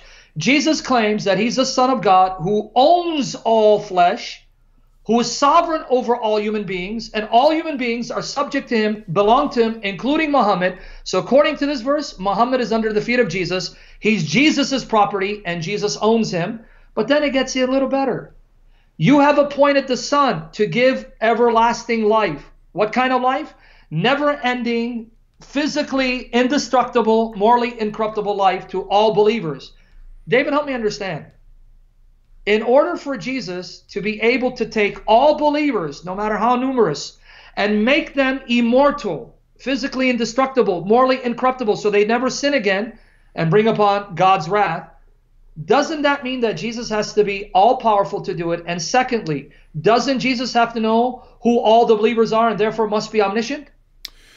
He's definitely not sounding like a mere Muslim prophet, dude. And that's the context of verse 3. And this is eternal life, that they may know you, the only true God, and Jesus Christ whom you sent. So Jesus is saying, I am the Son who's one with the only true God, my Father, whom the Father glorifies in the same way that the Son glorifies him, who can do all that the Father does, and the things that the Father does, only the true God can do. So if Jesus can do all that the Father does, give everlasting life to all believers, and that's something only the true God can do, Jesus is not saying the Father is the only true God to the exclusion of the Son. He's the only true God in union with the Son that shared the same glory with him before the world was created, and will now share that glory again in his presence. There you go. Yeah, here's what's funny, Sam. As you've pointed out, notice these verses that Adnan's going to. The Father is greater than I. I'll ignore everything around it, but I'll stick with the Father is greater than I. The Father, the only true God. I'll take that and ignore everything around it. He keeps doing this, but his book affirms the inspiration, preservation, and authority of our book. But notice, if our book consisted solely and exclusively of the passages he's quoting, and everything else was wrong, and he says these are the unequivocal verses that I agree with, Islam is still false. Islam is still false if we go with these verses. His favorite verse is the one that he's quoting. If we only go with these verses, Islam is still false, because Allah's a father to no one. Yeah, 100%. And and Jesus is the Son that the Father glorifies in the same way that the Son. I want a Muslim say, "Oh Allah, glorify me that I may glorify you." All right. Well, so notice those. Gosh, guys, those are the verses that Adnan says are unequivocal. You take all these passages where Jesus is making claims that make no sense if he's merely a human being. or if he's merely a human prophet. These verses make no sense. Even the passages that Adnan is quoting make no sense whatsoever if you actually read the passages and you try to think, is this a Muslim prophet? They make no sense. You can't understand these passages without an understanding of Jesus' dual nature, right? But Adnan knows his listeners and he knows his fans do not study any of this, do not care about any of this. They're only interested in confirming the Quran when, guys, this is our point. Their book affirms our book, and our book is the one saying these things about Jesus. So, all right, shall we continue? All right, we got to try it. We got to try it. Oh, man, we're on clip 11 now. Let's see what we got. Now, coming to the question David asked. Finally! So, why is he asking for this statement? Because he knows the New Testament is corrupt. Hold up. What Notice all of that stuff that we just watched, and now he says, finally we come to the question. It was a simple question, right? Give us a verse. Give us the verse. You Muslims believe that there are verses in the Quran that say that our scripture has been corrupted. He goes through all this time, and now he gets to, oh, and here's the verse. All right, let's go ahead and watch. Asked. So, why is he asking for this statement? Because he knows the New Testament is corrupt. And the Quran does teach that the New Testament is corrupt. I'll give you one short example very quickly. I don't want to go on for too long. The Quran in chapter 4, verse 157 categorically states that Jesus was definitely not killed. He was not crucified. He was not killed. Gospels state that he was crucified and he was killed. In other words, the Quran is indirectly saying that the Gospels are corrupt. This statement is not unequivocal. It is not saying the New Testament is corrupt, but the outcome is... Whoa. Did you catch that? He's given one verse so far, and this is all he's given, ever, to show that the Quran is affirming the corruption of our text. But look at what he said. He just said, and by the way, this is not unequivocal. Watch this. This statement is not unequivocal. It what? is not... It's not unequivocal.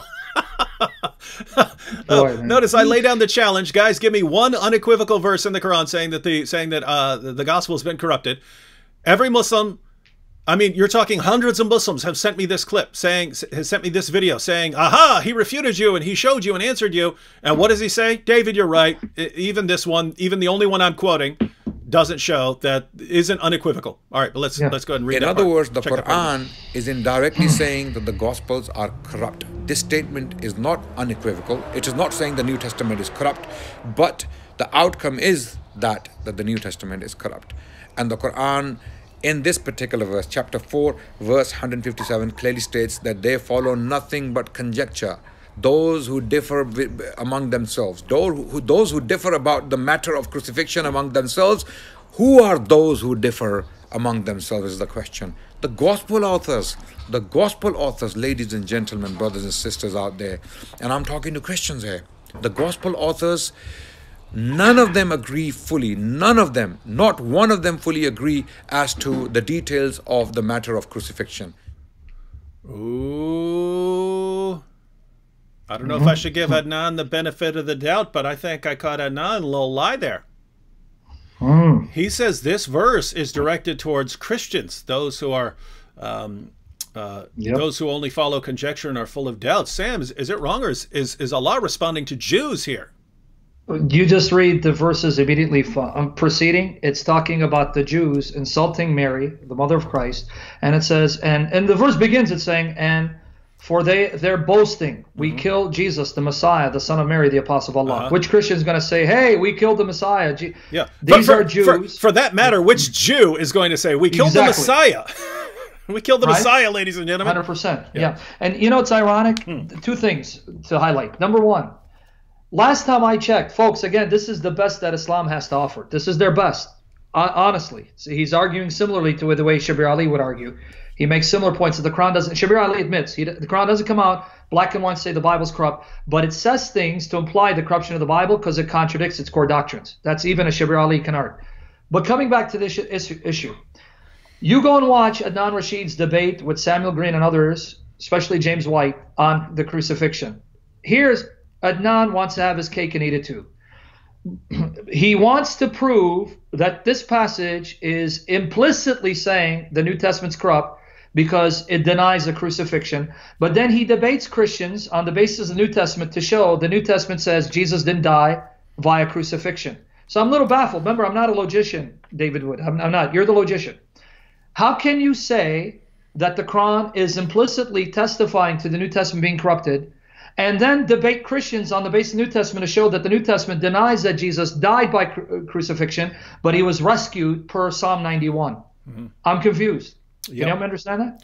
I'm confused in all kinds of ways because notice, I mean, look, what he's saying here, in effect, is the Quran contradicts the Bible, therefore the Quran must be saying that the Bible's been corrupted. When our entire point is the author of the Quran has no clue what he's talking about. He doesn't know what's in the Bible.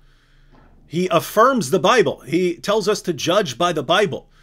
He tells us that we have no ground to stand upon if we do not stand upon the Bible. That's what he tells us over and over again. He says no one can change his words. Adnan doesn't refute any of that, not one word of it. We ask him for, can you show us one verse that talks about the corruption of our text in your book that's filled with nothing but affirmation of our text? And he says, well, it must be, the Quran must be saying it's corrupt because this contradicts our book. Great, you've just given us the other arm of the Islamic dilemma, right? We need 2 points to affirm the Islamic dilemma. 1, the Quran affirms the inspiration, preservation, authority of the gospel. And 2, the Quran contradicts the gospel, right? We say, hey, look, the Quran, we tell Muslims, hey, your Quran affirms our book. And then they change the subject to, but the Quran contradicts the Bible. We know that. We know that. We are defending that. So you're simply agreeing with us. Over and over and over again, we make these claims. They don't refute the claims. And then they agree with other things we're saying that destroy their religion. This is amazing stuff, man. Yeah. And the second point I want to add, guys, understand what he said. We follow nothing but conjecture regarding Jesus' crucifixion. Now, this now ends up proving the Quran is corrupted and that the Quran has been dismembered, as chapter 15, verses 90-91 states. Christians, follow the logic. We follow nothing but conjecture when it comes to Jesus being killed by crucifixion. But last time I checked, there is no unanimity in the Muslim sources regarding what chapter 4, verse 157 means precisely. Now, let me qualify what I'm saying there. You will find that the earliest tradition, one that is attributed to Ibn Abbas, that it was one of Jesus's disciples that was made to look like Jesus, and he died on the cross. But then others disagreed, saying, no, it was probably Tatawus, or it was probably Judas. And then now you have Muslims like Shabir Ali saying, no, the Quran doesn't say that someone was made to look like Jesus and they killed that lookalike in the place of Jesus. In reality, what it's saying is Jesus wasn't killed by the cross, though he was on the cross and he swooned, the apparent death theory, that he swooned on the cross.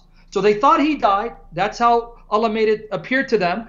They thought he died, but he actually passed out, he swooned, and then Allah miraculously resuscitated him while he was in the tomb, after being beaten to a bloody pulp, whipped to the point of death, doesn't die, but swoons, and then somehow comes out of the grave, fully conscious, because that's a miracle of Allah. So, who's following conjecture? The Muslims. Why? Because they can't make heads or tails out of what this passage is saying exactly. And this is the passage that Adnan wants to use to try to prove our New Testament's corrupt. If anything, it now backfires at Adnan. It proves your Quran is corrupt, because till this day, you guys can't figure out the precise meaning of a passage that says that they neither killed him nor crucified him, but it so appeared unto them. And you can't even agree, what does that mean? It so appeared unto them. And surprise, surprise, if you want to take the view that Allah made it look like Jesus died, then how can the New Testament be corrupted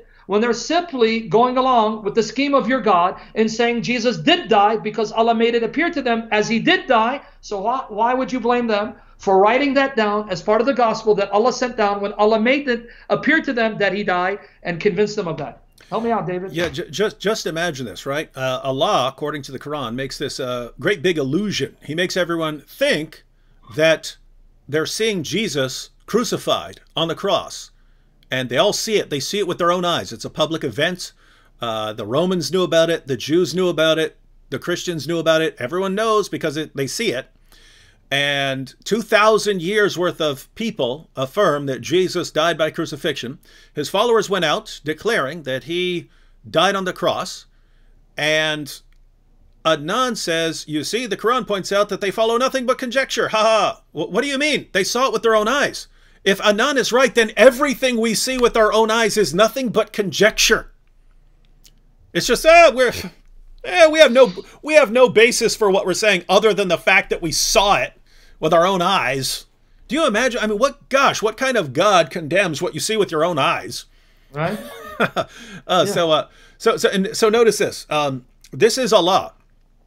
So notice, ladies and gentlemen, first be aware of this, especially you Muslims. Because when we say, where does the Quran affirm that the gospel has been corrupted? We get responses from Muslims. Oh, you know, chapter 2, verse 79. Oh, chapter 2, verse 75. Oh, chapter 3. They give us verses. Why did Mufassal Islam, the Muslim apologist and YouTuber, not use those? Why did he not just quote those? This is Adnan Rashid in an 18 or 20-minute video or whatever it is. He's not using any of those verses that you guys think are about the corruption of the gospel, of the Christian scriptures. Why are these guys not using them? Because these guys know those verses don't mean that. They know that we are familiar with their commentaries and with the literary context and with other things the Quran say. They know that if they quote those, we will obliterate them. That's why they're not using them. That is why they're not using them. Guys, that should make you think. You Muslims who are watching, that should make you stop and think, wait a minute. All these verses that I think are about the corruption of the gospel, my apologists won't dare quoting those against Sam Shamoun. They won't dare. Maybe there's a reason, and maybe the reason is because there's no way they could defend it against Sam Shamoun. And they don't want to bring it up and give Sam Shamoun the opportunity to massacre the argument. They don't want to do that. Because they'd rather have you Muslims in the chat go around thinking that Surah 2 verse 79 refutes everything else the Quran says about the perfect preservation of our scriptures. They want you to think that, so they don't want to bring it up because they don't want us responding to it, right? And so, where does Adnan go? He goes to Surah 4, verse 157, knowing that even Muslims can't agree on what happened, knowing that Muslims have had all kinds of positions, and even in the earliest commentaries, they contradict each other all over the place on what this verse means. And then he says, you see, dumb Christians, they have nothing but conjecture to follow. Allah, who's responding to Jews who boast. But by the way, you Jews who are watching, you never say this. You never said, aha, yes, we killed Christ, the Messiah, we killed him. Right? Yep. You've never said that, but that's what Allah is accusing you of doing. But Allah responds to your imaginary boasts that you killed the Messiah by saying, you're wrong, you didn't kill him, you didn't crucify him, and you're following nothing but conjecture. Adnan takes that verse, which he knows is directed towards these supposed Jews who are boasting, and he says, what's Allah talking about here? He's talking about Christians and their scriptures. He's saying that their scriptures are contradictory, and he's condemning their scriptures even though this has nothing to do with it. This is the best, Sam. This is the best. I put out my challenge on Tuesday. He had all the time in the world to formulate his perfect response. He spends 12 minutes of his video going over nothing that has anything to do with anything, just pretending that belief in the books is not one of the articles of faith, without which you cannot be a Muslim, pretending that it's just inconsequential and irrelevant. And then when he finally gets to actually answering the question, he admits that I'm right. That's right. This is not unequivocal. And then he pretends that this verse is a response to Christians that is saying that our scriptures have been corrupted. So, ladies and gentlemen, on the one hand, we have Allah clearly, indisputably claiming that Christians have the inspired, preserved, authoritative word of God, but we're supposed to throw out all of those clear verses and go with a passage where Allah is responding to Jews and he says, haha, you think you crucified him? Well, you didn't. And we're supposed to take that as Allah giving secret coded language that is telling us that our scriptures have been corrupted, which completely contradicts everything he said about our scriptures. And this is the best that Islam has to offer on this issue.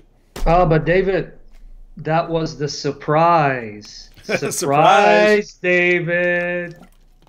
Surprise. Yeah, that was it. That was a surprise. See, that was a surprise, man. Can't you get it? They were trying to surprise you. Come on. Guys, there are actually a few more clips here, but this was Adnan's argument. He has a couple more clips where he argues that according to Bruce Metzger, the New Testament's been corrupted. So he goes to argue. He goes on to basically say, but we don't need the Quran to know that the Bible's been corrupted because we have this other stuff. Should we actually go through these last few clips, or should we? Here, what we can do is sum it up this way, and you can play them. But here's the summary. Let's assume, David, guys, understand. He's appealing to Bruce Metzger, Bart Ehrman. Let's assume, and by the way, Bruce Metzger didn't believe that the New Testament was corrupted where you couldn't know what the original said. But put that aside. Let's assume, guys, notice how, again, he destroys Islam, destroys the Quran, and destroys Muhammad. Let's assume, Adnan, I hope he listens to this. Bruce Metzger, Bart Ehrman are right. The New Testament has been corrupted beyond restoration, and therefore we don't know what it originally said. Don't you get it, guy, that the whole point of David's video and the whole point of Islamic dilemma, Muhammad said the scriptures of the Jews and Christians are incorruptible, preserved by Allah. They cannot be corrupted. They haven't been corrupted. They existed in the possession of the Jews and Christians at the time Muhammad. This is simply a fact of history.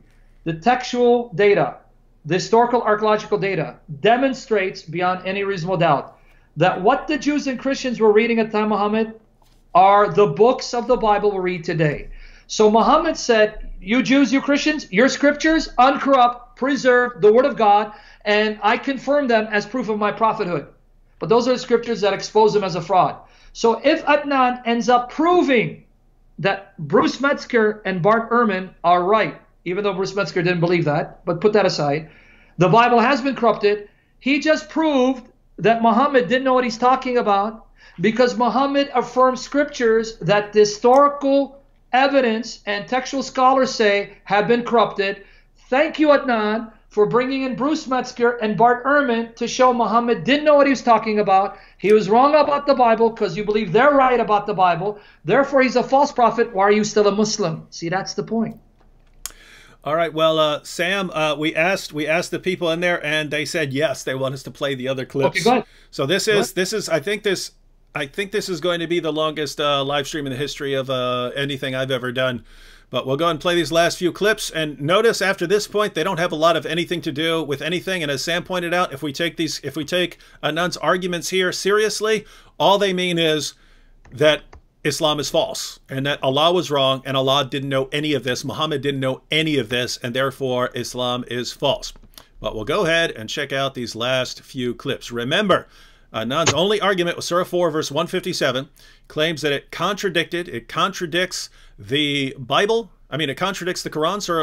Surah 4, verse 157 contradicts the Bible, and therefore is somehow indirectly affirming the corruption of the Bible, even though Allah does nothing but affirm the Bible. Now notice, even if we just went with that, he just proved the Islamic dilemma.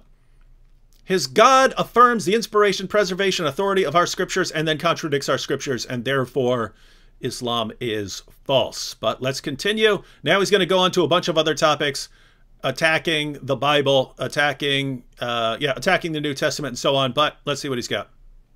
Oh, first, the resurrection. What will follow is some information for you to look at as to how gospel records, they disagree on matters of details when it comes to crucifixion. So why did God inspire different information to these different authors writing gospels? Why is God playing these games? If God is one, and this one God has inspired the four authors of the Gospels, why is he inspiring different information to these four authors for one particular matter, on one particular matter, the matter of crucifixion? So the slides you are looking at right now, the information, the verses you are looking at, the diversity in the Gospel records, why is God inspiring different information to four authors to give the same message? This is the question you have to answer. So these are the people who are in conjecture. They are in doubt about the matter of crucifixion, or they are indifference. They are in conflict with each other on matters of crucifixion or the details of the crucifixion. So there you have it. There you have it, Sam. Yep. Our scriptures, which are affirmed as the inspired, preserved, authoritative word of Allah, contradict each other in addition to contradicting the Quran. So the scriptures that Allah affirms as the inspired, preserved, authoritative word of God have internal contradictions, but also contradict the Quran. And this is supposed to make Muslims feel better about their religion. And it's supposed to be a response to my challenge. Show me one unequivocal verse where the Quran affirms the corruption of the gospel. What do you think? Yeah, now let's make sure the Christians get what he just did. Folks understand how he's proving David Wood's point over and over again, and I'm actually getting tired because either you are so ignorant and you're not getting the point, or you're scheming in imitation of your prophet and his deity, because Allah is the greatest of all schemers. If Muhammad says the scriptures of the Christians at his time were the incorruptible revelations of God, and the only scriptures those Christians had were the books of the New Testament, and the only Gospels they read were Matthew, Mark, Luke, and John. And if he's now proven, which he hasn't, because Christians have harmonized these alleged contradictions, just like we can have a field day with all the contradictions of the Quran and see him go through hoops and trying to harmonize the errors of the Quran. But let's agree with him. David, let's agree. The Gospels are notoriously contradictory. Adnan, do you not realize you just proved Muhammad is a false prophet? Because your prophet said to the Christians in his Quran, the Quran, you Christians, your scriptures, the uncorrupt revelations of God. What you have, that is the gospel of Jesus, passed on to Jesus, to his followers, preserved by Allah, and judged by them. Chapter 5, verse 47, judged by your gospel. Adnan just got done proving, for argument's sake, proving those gospels full of contradictions, they can't be the word of God. Which means Adnan knows more than Muhammad. Muhammad either lied when he said that Allah revealed to him that their scriptures are incorruptible, because Allah, if he's truly God, couldn't make such an absurd claim, because Allah would surely know they're full of contradictions. Or Adnan, again, is skirting the issue that if he's a Muslim, he cannot go against the view of his prophet. His prophet said to Adnan, here's my view of the Bible. What they have, the uncorrupt revelations of God. And what they had at time Muhammad, Matthew, Mark, Luke, and John. So you cannot attack the Gospels without going against Muhammad. So if you go against Muhammad, the gig is up. You're no longer a Muslim. But thank you for helping us prove that Muhammad is a false prophet. Yeah, so do you guys understand? And apparently Adnan's followers and fans just do not recognize this, right? So we point out, remember, I posted this in my video. I said, I raised this challenge. Give me just one unequivocal verse in the Quran which says the gospel has been corrupted. I named a bunch of passages. where the Quran affirms the gospel, the inspiration, preservation, and authority of the gospel. I gave a bunch of passages that do that. Adnan says he's leaving that out because, you know, it's just a bunch of irrelevant stuff. He ignores all of those, and then he says that Surah 4, verse 157 somehow implies the corruption of our scriptures, even though Allah does nothing but affirm our scriptures. The verse somehow implies the exact opposite of what Allah says throughout the Quran. And then he goes on to attack the Bible and say, aha, but the Bible's full of contradictions, which, as Sam pointed out, we can do it with the Quran. We can do it with the Quran. We'd be happy to run through some. That's not the point. The point was, suppose we just grant everything you just said. So he just put all those passages up on the screen. Suppose we just say, yep, we agree with you. Tons of contradictions. We won't try to reconcile them. We won't try to examine what's being said. We'll just accept all these contradictions. What did he just do? What did he just do? He's destroyed the testimony of his God and his prophet. His God and his prophet say, we have the gospel. We have it. It's our book. We have it. We're the people of the book. Our book is the gospel. We have it. And Adnan, they don't even understand their book has been corrupted. We know that it contains all these internal contradictions. And his Muslim fans go, yeah, what a brilliant point. We don't understand how he just destroyed Allah and he just destroyed Muhammad and how he's destroying our entire religion and undermining everything Allah says about why we have to believe in these books. He just destroyed one whole article of faith and we don't see it. This is, oh boy, gosh, this is some serious spiritual blindness. Spiritual warfare. But in Jesus' name, by the power of the Holy Spirit, may He set them free in Jesus' name. So go ahead. All right, let's go ahead and get through. There's only a couple more now, but we'll go ahead and get through these real quick. Like, So having said that, finally, the last point I want to make is, do we need the Quran to believe that the New Testament has been changed, altered, or corrupted? Do we need the Quran for that? Absolutely not. No. We need the Christians to tell us that. And the Christians have told us that. This is a book in front of you, titled The Text of the New Testament, Its Transmission, Corruption, and Restoration, 4th edition, by Bruce Metzger. Bruce Metzger is the author of this particular book. Bruce Metzger, by the way, died a Christian, having believed that the text of the New Testament was transmitted, it was corrupted, and then it was allegedly restored. And who restores it?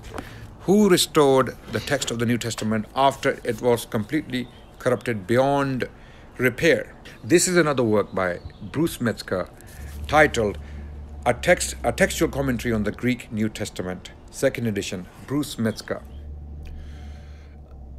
Sam, I only have one commentary, and I think the remainder of his clips are along these lines. I only have one comment, and it's since we've been talking about logic, there is the fallacy of equivocation where you change the meaning of a word. 100% being used, right?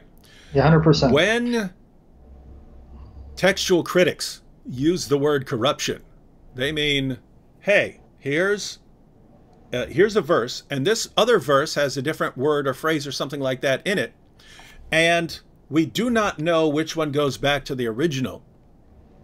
We are not sure which one goes back to the original. They do that with corruptions that have nothing to do with what Muslims mean by corruption, right? Yeah. What Muslims mean by corruption is corruption of doctrine. There has to be somewhere some gospel that doesn't affirm that Jesus is the divine Son of God, that doesn't affirm that Jesus died on the cross for sins, that doesn't affirm that Jesus rose from the dead, right? Notice Adnan, when he starts off, this is all about core doctrine, core doctrine. Sam, which manuscript of the Bible anywhere undermines core Christian doctrine? No single manuscript overthrows the historic Christian faith. And you know what's ironic? And I want the Christians to listen to this because I want them to understand Bart Ehrman is his greatest enemy. Why? Folks, don't take my word for it. Even though Bart Ehrman has sensationalized the variant readings of the Bible, making them more than what it is for shock value, Bart Ehrman himself is proof that the Bible has been preserved. And you know why? And David knows this. But for the Christians here, here's how I know that Bart Ehrman believes that what the authors originally wrote has been preserved. He would not be able to write books on what Jesus taught. He would not be able to write books on what Paul believed. He would not be able to write books on Jesus' view of heaven and hell. Read some of the titles of his book, How Jesus Became God. Or right now he came up with a book on heaven and hell, what the Bible actually teaches. He could not write these books if he didn't take for granted and assume that what the authors originally wrote have been handed on and preserved. After all, if he tells me that Paul taught this about Jesus, excuse me, Dr. Ehrman, but if the New Testament has been corrupted beyond restoration or beyond your ability to know what they originally wrote, how do you know that Paul wrote that? So the very books he writes and the lectures he gives on what Paul taught, what Peter believed, betray the fact that he must assume that the original wording of what the authors originally wrote is there in the manuscript tradition, and with careful analysis, scholars are able to recover or identify what they said. Otherwise, he can't write books on Paul's theology or Jesus's eschatological views. So Bart Ehrman is an argument for the veracity of the Bible, not an argument against it, but Adnan doesn't want to see it. Yeah, that's what I would say. So again, I mean, you and matter of fact, I'll post a comment by Doomslayer here. Doomslayer said a lot of Muslims use Bart Ehrman a lot. That is correct, and the entire argument is based on equivocation, right? The entire thing is based on equivocation. Again, scholars, if they are not sure about what the original reading was, and guys, when we talk about that, when a Muslim hears corruption, they're thinking, aha, it's just like changed everything. No. We're talking about things like, I mean, one of the most common spelling differences, right? The word, the name John can be spelled in Greek with one nu or two nus, right? That's one N or two N's. Well, That's guess the most what? common, yeah. Guess what? When people were copying it, some people spelled it with 2 N's and some people spelled it with 1 N. If you cannot say with certainty which one the original had, whether it was spelled with 1 or 2, they call that a corruption, right? That we can't get that. And so we have to use probabilistic arguments to determine and look at the manuscript tradition, try to figure out whether the original was spelled with 1 N or 2 N's. Well, you have all sorts of things like that. They do not affect any Christian doctrine. They don't affect anything Christians believe, but they're saying corruption. They're saying textual variants. They're saying you've got all these textual variants. And Muslims hear the word corruption. Aha, this is affirming that there are all these different gospels and they say all these different things. No. No one says that. No actual scholar, not Bart Ehrman, know it. Bart Ehrman says that Jesus' death by crucifixion is one of the best established facts of history. He says that the New Testament is the best preserved work of antiquity. Completely contradicting what Muslims think, completely contradicting the exact opposite of what Muslims think he means. And just to confirm what you're saying, David, Bart Ehrman himself has stated that no core doctrines of the Christian faith are affected by any of the variant readings. And he says the majority of the variants are insignificant, inconsequential. He admits this. Yeah. So that's one point. 2, didn't Ehrman say in an appendix or a Q&A? That's what I'm referring to. Yeah. No, I mean, didn't he say that if Muslims would actually pay attention to the history of their book, they'd see that the same thing applies to their book? 100%. He believes that about any and every book written in antiquity, medieval period, prior to the printing press, because it's simply, and by the way, you guys did a talk on this, you and Hatun, on the corruption of the Quran and the various Qurans and the thousands of variant readings in the Arabic Quran. So if we're going to play that game, he just destroyed the Quran. But coming back to the issue, Bart Ehrman realizes, as everyone else realizes, that prior to the printing press, everything that's hand copied, it is simply human nature that you're going to have variant readings because no 2 copyists copy the same way or make the same mistakes. And there is no copyist that when he's writing a very huge, let's say, book in those conditions, they didn't have lighting, they didn't have typewriters, they didn't have computers. It's going to be a miracle if that copyist doesn't introduce some error of some kind, but it's inconsequential because you can see from the context what the error is and what the true reading is. And because of the mass of manuscript evidence, even though Bart Ehrman likes to downplay this, it is simply a fact. Once a reading gets into the manuscript tradition, it stays there. That's why you have someone like Robert Bowman Jr., an outstanding, renowned Trinitarian evangelical scholar, who says that the manuscript tradition of the New Testament can be compared to a jigsaw puzzle where the box comes with 10,100 pieces, even though you only need 10,000 pieces. Now, again, that may not be the exact number he gave, but this is what we have with the New Testament manuscript tradition. We have nothing lost. We have just excess. So if you have a 10,000 piece jigsaw puzzle, what we have is 10,100 pieces. Nothing lost, but we have to identify what the additional pieces are. And that's why when you read any translation done by committees, you'll see that the English translations agree over 90% of the time because you can understand what the original says over 90% of the time. And the differences are still there. Nothing is lost. This is simply a fact of the manuscript tradition. It's facts. And even for the remaining times, they're usually inconsequential. And again, nothing ever undermines a core Christian doctrine. So when people like Adnan, they talk about the corruption of the text, those guys would say the exact same thing about the Quran, especially if you had the much worse situation that you have in the Quran, where instead of actually preserving the manuscripts and comparing them, they just burn them all, right? Uthman had to burn all of the manuscripts to cover up all of the differences. Go ahead.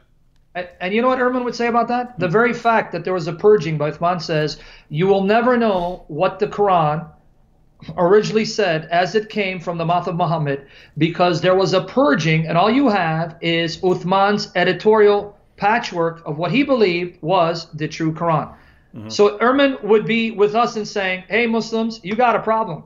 You cannot know with absolute certainty what the original Quran in every place said that came from the mouth of Muhammad. All you can do at best is come to Uthman's recension, revision, and even then it's questionable because the extent manuscript tradition shows that the Uthmanic version of the Quran has thousands of variants in the Arabic, not the English translations.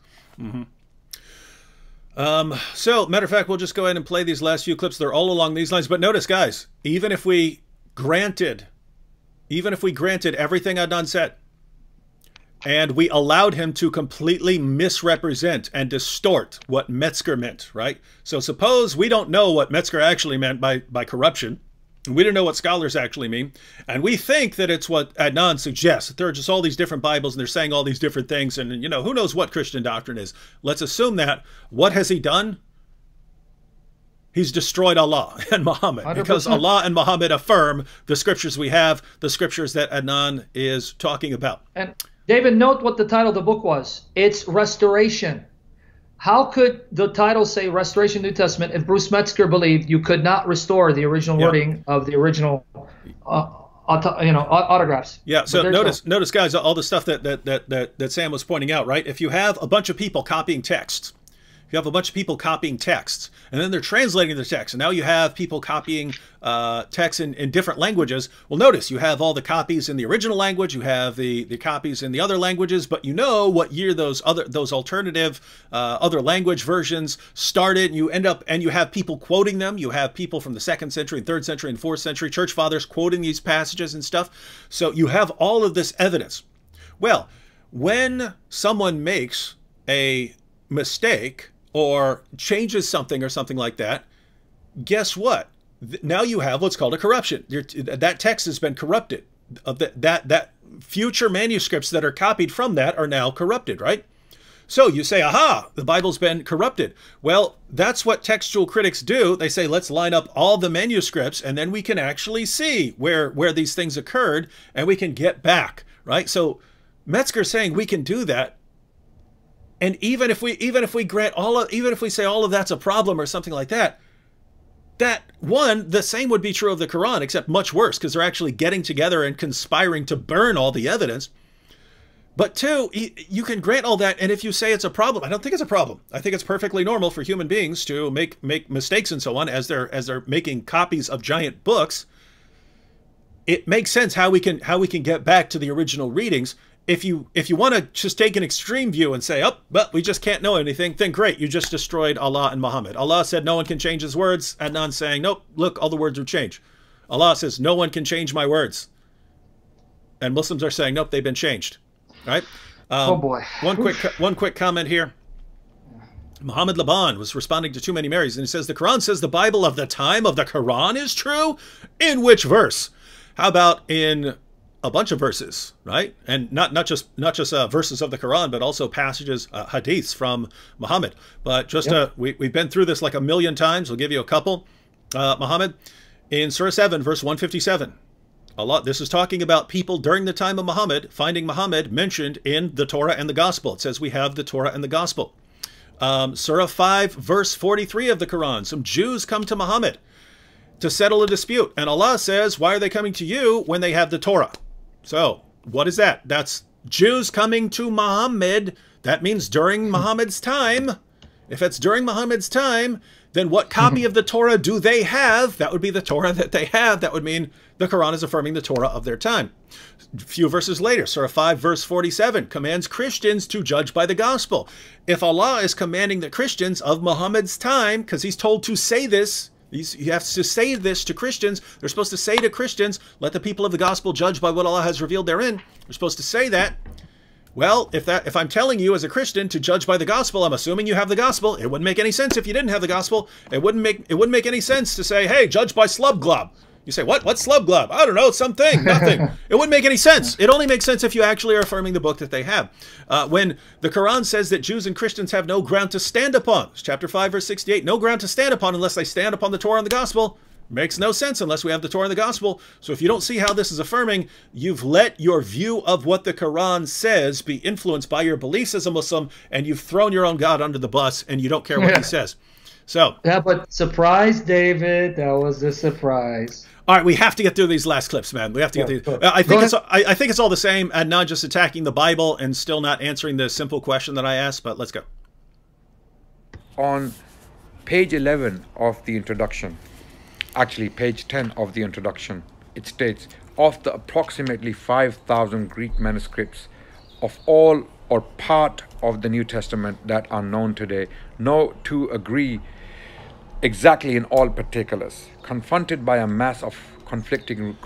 Now notice, Sam, he said exactly what you already said. If you have different people copying the entire Bible, they're not going to make the same mistakes, and therefore they're not going to agree on everything, but that you can spot when one person makes a mistake because other people do not make that same mistake. You already pointed that out, and then he's quoting this.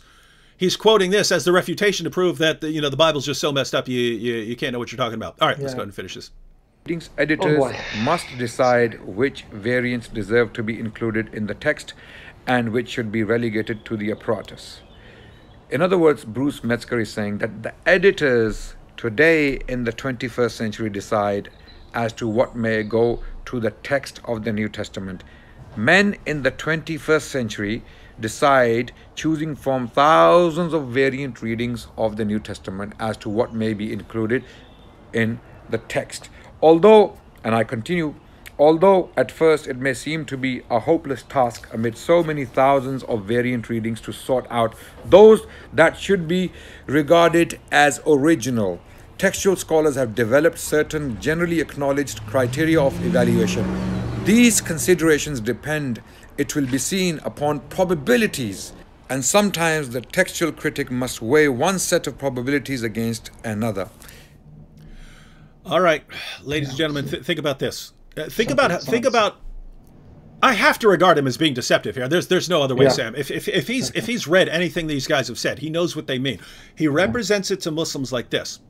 Can you imagine people in the 21st century deciding what the original said and what's supposed to be in there? Oh my goodness, how is this even possible? Guys, let us run you through the process again, right?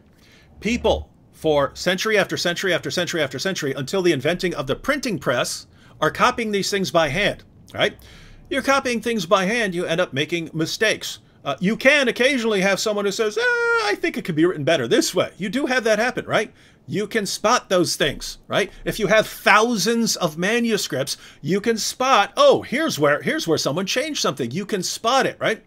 So you have people in the 21st century, because keep in mind, if you're talking about 1,000 years ago, people would have known about the manuscripts that they have right there with them. They don't know about manuscripts that are still, inside the wall of a church or something like that. Right now, scholars in the 21st century have a giant mass of manuscripts. And they can date these manuscripts to know when they come from. And they can sit back and say, here are the rules of how textual criticism works. And they can go through the manuscripts and say, aha, we know that this change right here was introduced in the 11th century. Doesn't look like that's original, so let's go over here, right? They can do this. And Adnan acts like these guys are just, we're just picking and choosing, blah, blah, blah, blah, blah. No, they have principles of textual criticism. These are the exact same principles you would use with the manuscripts of any books if you had a ton of manuscripts. It's the exact same method that would be used of Quran manuscripts if Muslims did that sort of thing and didn't just burn everything. And Adnan's represented, he makes it sound like it's this huge problem, right? Again, nothing is changing any fundamental Christian doctrine. The vast majority of variants are completely inconsequential. Either what you have, the two main categories you have, they're either not viable, meaning there's no way this reading goes back to an original because it appeared so late. They have not viable, or they don't change the meaning of the text. Tons of variants, you couldn't even translate them because that's how meaningless they're, like again, spelling differences and so on. So he basically said, oh, how could guys in the 21st century do this? Guys in the 21st century have more manuscripts than ever before. And in Christianity, there's an entire science of examining these manuscripts and getting to the originals. Muslims aren't doing that because they go around lying about their book being perfectly preserved, and historically they burn all their manuscripts. And then they claim that they're... My goodness. Yeah. Guys, we could do that, right? We could take one Bible manuscript, burn everything else, and they say, you see, there's only one Bible. The only problem is that would be massively deceptive, and we're not like that. Your guys were like that. Your rightly guided caliph was like that. Anyway, all right. Any thoughts, Sam? Let me just add, number one, I want you guys to remember the difference between the transmission of the Quran and the Bible.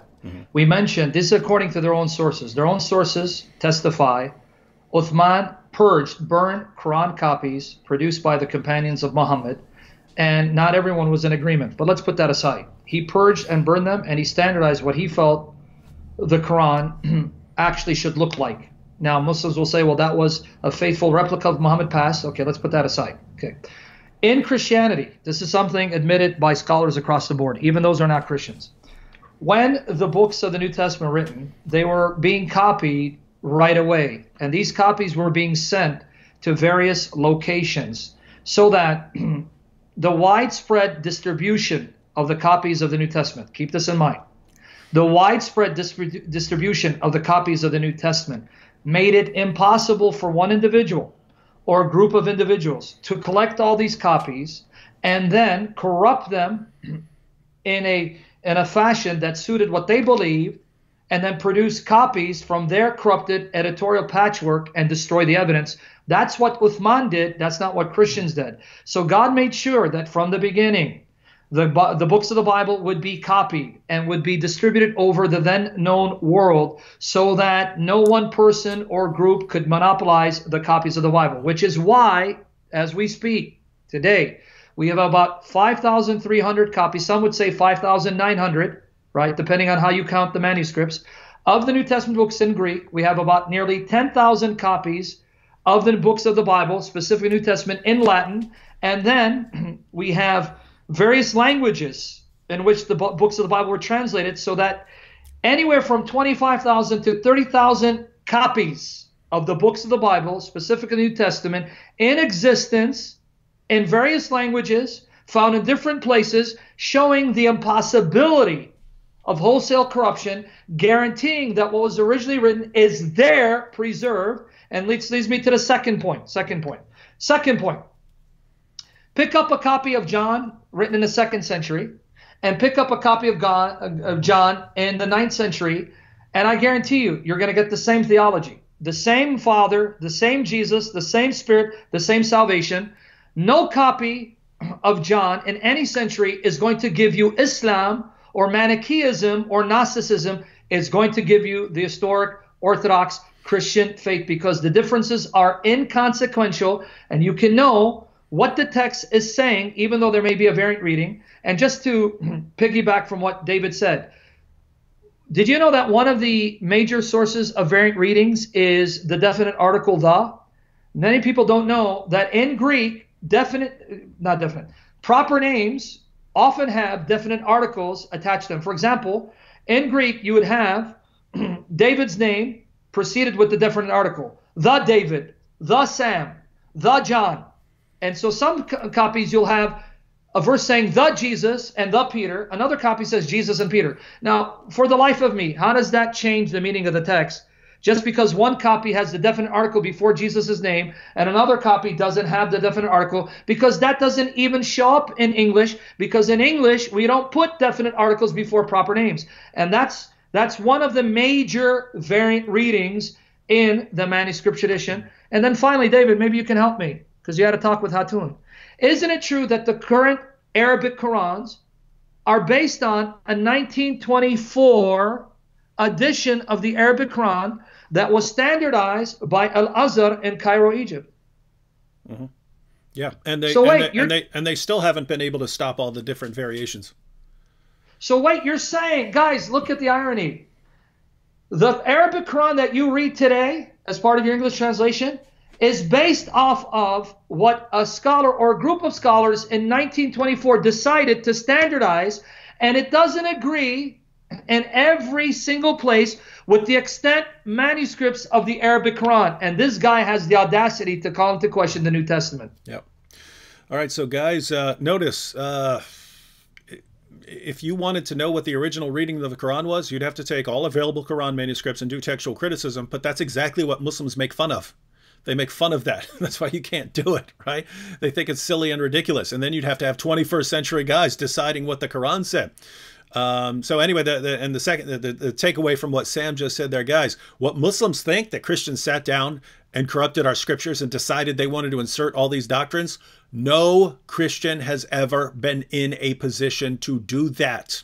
You could sit down there and change your manuscript if you wanted. No Christian has ever been in a position to affect all copies of the gospel.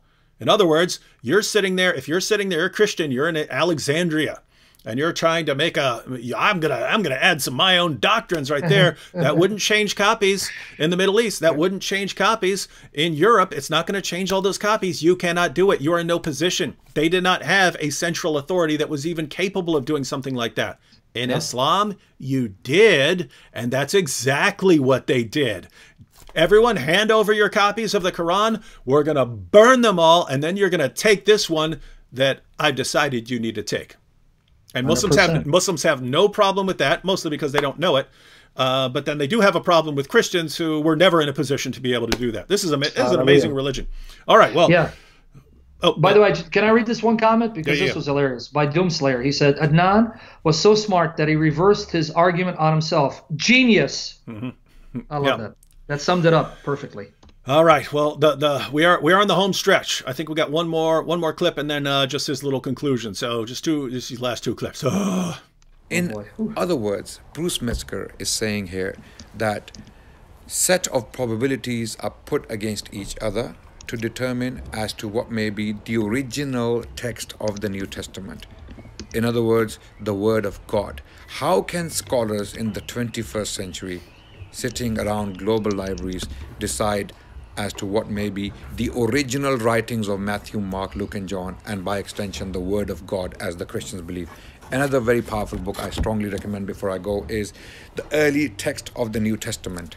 In the very introduction of this book, scholars like Charles E. Hill and Michael J. Kruger, they insist that the quest for the so-called original text is almost over, because now the scholars are even questioning the meaning of the word or the term original text. Notice once again, I mean, I have to go ahead and point out, even if we take these things in the way Adnan means them, he's done nothing but destroy his own God's affirmation of our book and his own prophet's affirmation of our book. But even there, when he's saying, how can 21st century scholars compare probabilities? Guys, because there are different principles, right? You find the same thing in any historical endeavor, right? I mean, it's a principle of history that you try to go to early sources, right? It's another principle of history that if you're worried about someone inventing something, you have the principle of embarrassment, right? That people, if they're going to invent something, they'll invent something that helps their case, not something that hurts their case. It's a principle of history that you look for independent sources that are not simply copying each other, right? Guess what? There can be times when you have competing probabilities here. So take the issue of Muhammad. I'm saying this because I debated Robert Spencer on whether Muhammad existed, right? Robert Spencer will point out you don't have early sources on this guy, right? There's this big gap. He's supposedly going around fighting all these wars and no one mentions him. No one's even heard of Mecca, right? So he's appealing to a historical principle that you should be basing your historical investigations on early sources, and you don't have any. Well, I base my argument on the principle of embarrassment. If Muslims were really inventing these things, they wouldn't have invented these stories because they're embarrassing. Therefore, I trust these stories, right? Notice, those are competing probabilities based on competing rules. So if you take, if you're comparing two manuscripts, let's say you're looking at two manuscripts and you see, oh, here John is spelled with one N, and here John is spelled with two N's. I want to know which one goes back to the original. Well, there are competing rules that you could say, oh, this one is found in more manuscripts, whereas this one is found in an earlier manuscript. Notice those are competing rules that give competing probabilities, right? So you do your best to assess that. You would do that with anything. You do that with any book. You would do that if the Quran, if Muslims were more open to textual criticism and didn't just burn all their manuscripts. But that's what you would have to do today, Muslims, if you wanted the original text. You can't just go to the 1924 edition and say, this is it, and I'm pretending that there are no other manuscripts. You wouldn't do that if you were honest, right? So he's basically condemning anyone who takes a bunch of information and then says, we're going to apply rules of textual criticism to try to get to the early reading. And Muslims sit back and laugh at this and make fun of it and say that it's a joke. And then their solution is, why don't you just burn everything, burn all the evidence, pick the one you like, and force that on everyone, and then lie. about the history of your book. That's how we do it in Islam. Why don't you Christians do it like that? It's almost like you care about the truth and are trying to get to the original text. It's almost like you actually care, and not like us, who we just want to you know, put a show on and pretend that we're completely united on all this stuff. Well, And you know what's ironic, David, about that statement? Even though Uthman purged the Qurans, it still didn't stop the extant manuscript tradition of the Quran from containing thousands of variant readings, and it still didn't stop Muslims having to standardize what they called the different qira'at, right? Because a lot of Christians don't know that even when you speak of the Arabic Quran, you have at least 14 different Arabic versions of the Quran called qira'at, and then 3 to add to it for about 17, what they call the acceptable canonical readings of the Arabic Quran. And they go, oh, it's all inspired and it all came from Allah. Now, David, could you imagine if I said to a Muslim, hey, the Gospel of John was revealed in 7 different ways, but I don't exactly know what those ways are. And then it was passed on in 7 different forms of the Greek. And of those 7 forms, each form had at least 2 transmissions for a total of 14, and then 3 others that we added for good measure. What would Muslims say to me? they would find that absolutely ridiculous. And if you did anything like, if there were any time in history where Christians gathered all the Bibles together and burned them so that they could issue, that's what they would point to show the corruption of our text. They would say, look, you have variant readings. Oh, you had book burnings. This shows that your book's been corrupted. That's what they have in their tradition. We don't have anything like that. That's what they have, and they all ignore it, and they say one Quran perfectly preserved down to the letter. Wild stuff. All right. Surprise, well, David. Surprise. All right. Now, final clip. Finally. Oh, my goodness. This has been... You're killing me, man. Almost, I feel like I've been in purgatory, bro. I feel like I'm in purgatory. My brain is fried, dude. My brain, I don't even know how I'm still talking right now. All right. Last clip. I think this is a short one. So how do the Christian missionaries like David Wood and others respond? They respond by attacking the Prophet. They respond by attacking the Quran. They respond by mocking the Muslims. This is not a way to respond. Defend the New Testament on its own terms. And there are Christian scholars telling us that the New Testament was corrupted beyond repair. This is what the answer to your question is, Mr. Wood. Whether you accept Islam or not is your choice. If you accept, it is for your good. If you don't, you will answer to God, not me. I invite all the Christian brothers and sisters out there to listen to us carefully, take answers from us, and contemplate on them instead of listening to those people who are in it for money, nothing more. Thank you very much. Adnan Rashid. Wassalamu alaikum wa rahmatullah. Wow. And notice he has to throw that little dig in there at the end. These people are interested in money, nothing more. Now notice. Ladies and gentlemen, especially you Muslims who are watching, there is no possible way that your book came from God. There is no possible way that Muhammad was a true prophet. We know this. We know this for a lot of reasons. We know this for dozens and dozens of reasons. Sam and I once did a video series where we did top 10 reasons Muhammad's not a prophet. And then we finished those. We're like, oh, we got a lot more reasons. So we did another 10 reasons Muhammad's not a prophet. We ended up doing 5 of those shows, giving 10 reasons each. So we had 50 reasons Muhammad's not a prophet. But even if we threw out almost everything, if we're just focusing on this issue, your God and your prophet affirm the inspiration and the preservation and the divine authority of the scriptures in our possession. And your Quran, your book, and your prophet and your God completely contradict our book on basic doctrines. Again, there are only 2 possibilities here. Either we have the inspired, preserved, authoritative word of God, or we don't. If we have the inspired, preserved, authoritative word of God, Islam is false because your book contradicts our book on basic fundamental 100%. Teachings. If we don't have the inspired, preserved, authoritative word of God, Islam is false, because your book affirms the inspiration and the preservation and the authority of our book. So if we have the Word of God, Islam is false. If we don't have the Word of God, Islam is false. The only two possibilities here then are Islam is false and Islam is false. What does that mean? It means that Islam is false. And what does Adnan respond? Oh, well, they're just attacking the prophet. Of course we're attacking the prophet. He's a false prophet. He's an obvious false prophet who committed these horrible, horrible blunders. And Muslims don't know about them because they don't read their own sources, and they believe what their leaders say, and they believe what their apologists like Adnan Rashid say, and they don't study this for themselves. And when their apologists are asked a simple question, instead of answering the question, they change the topic and pretend they've answered something when they've answered absolutely nothing. The problem remains, but the Muslims think it's been answered. And we're trying to break through that and tell you, guys, you have an obviously false prophet here. What are you doing following him?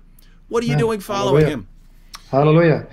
Only thing I want to add, because again, you saw that he failed to address his challenge, actually confirm the challenge. The only reason why we even bring up Muhammad's view of the Bible is because we're dealing with Muslims. Muslims, you believe Muhammad is a prophet. You believe the Quran is a revelation given to him. That means you're stuck to what the Quran says about anything. So if the Quran talks about Jesus, the scriptures, then that means you're stuck with it. David and I would never bring up Muhammad's view of the Bible if we're debating a Jehovah's Witness or a Mormon or an atheist or agnostic. But because Adnan is a Muslim, he cannot complain and whine when we then go to what he believes are authoritative sources from his God and messenger to show him, Adnan, your prophet said this about the Bible. Why do you take a contrary position? That's all we're doing. So if he wants to now appeal to sympathy and emotion to poison the well and to get Muslims irate and to cause them to react emotionally instead of understanding why we're doing this. Why are they picking on Muhammad? Well, we're not picking on him. We're showing you Muslims, you're stuck. Your prophet said, my Bible is the uncorrupt word of God. You're stuck. You got to believe it. My Bible doesn't tell me to follow the Quran.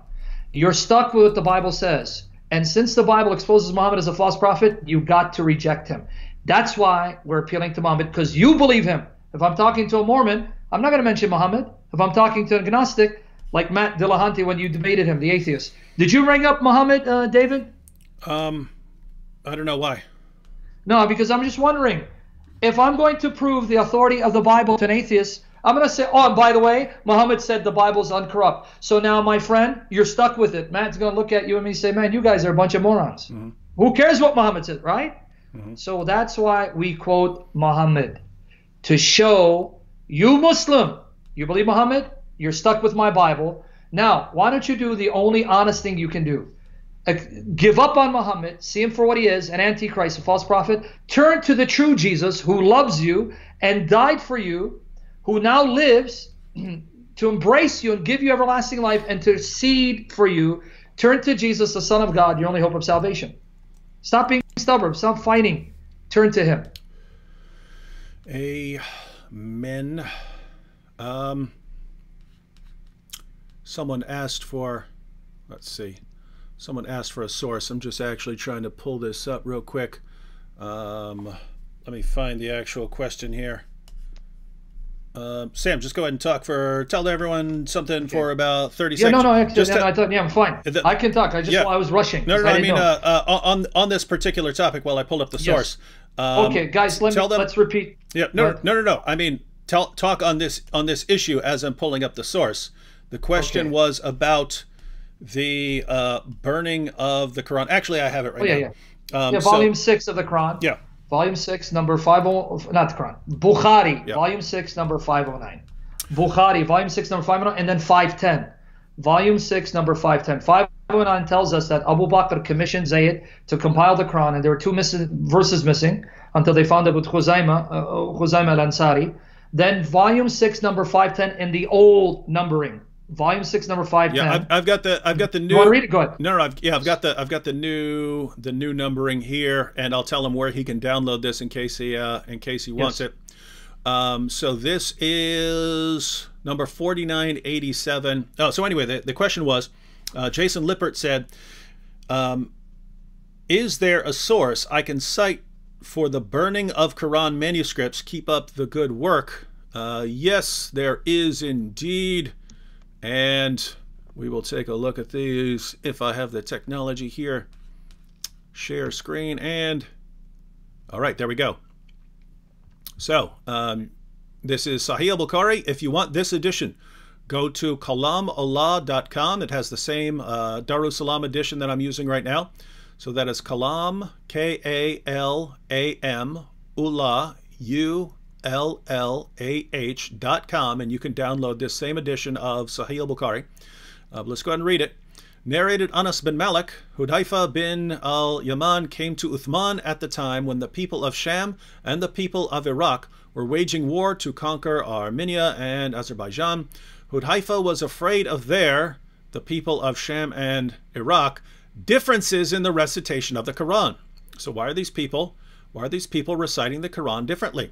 So he said to Uthman, O chief of the believers, save this nation before they differ about the book, the Quran, as Jews and the Christians did before them. So notice what he wants here. You've got to do something about these differences in the Quran. So Uthman sent a message to Hafsa saying, send us the manuscript of the Quran so that we may compile the Quranic materials in perfect copies and return the manuscript to you. Hafsa sent it to Uthman. Uthman then ordered Zayd ibn Thabit, Abdullah az-Zubair, Sa'id bin al-As, and Abdurrahman bin Harith bin Hisham to copy the original manuscript perfectly. But no, they made some additions to it. Uthman, let's see. Oops. Get over here.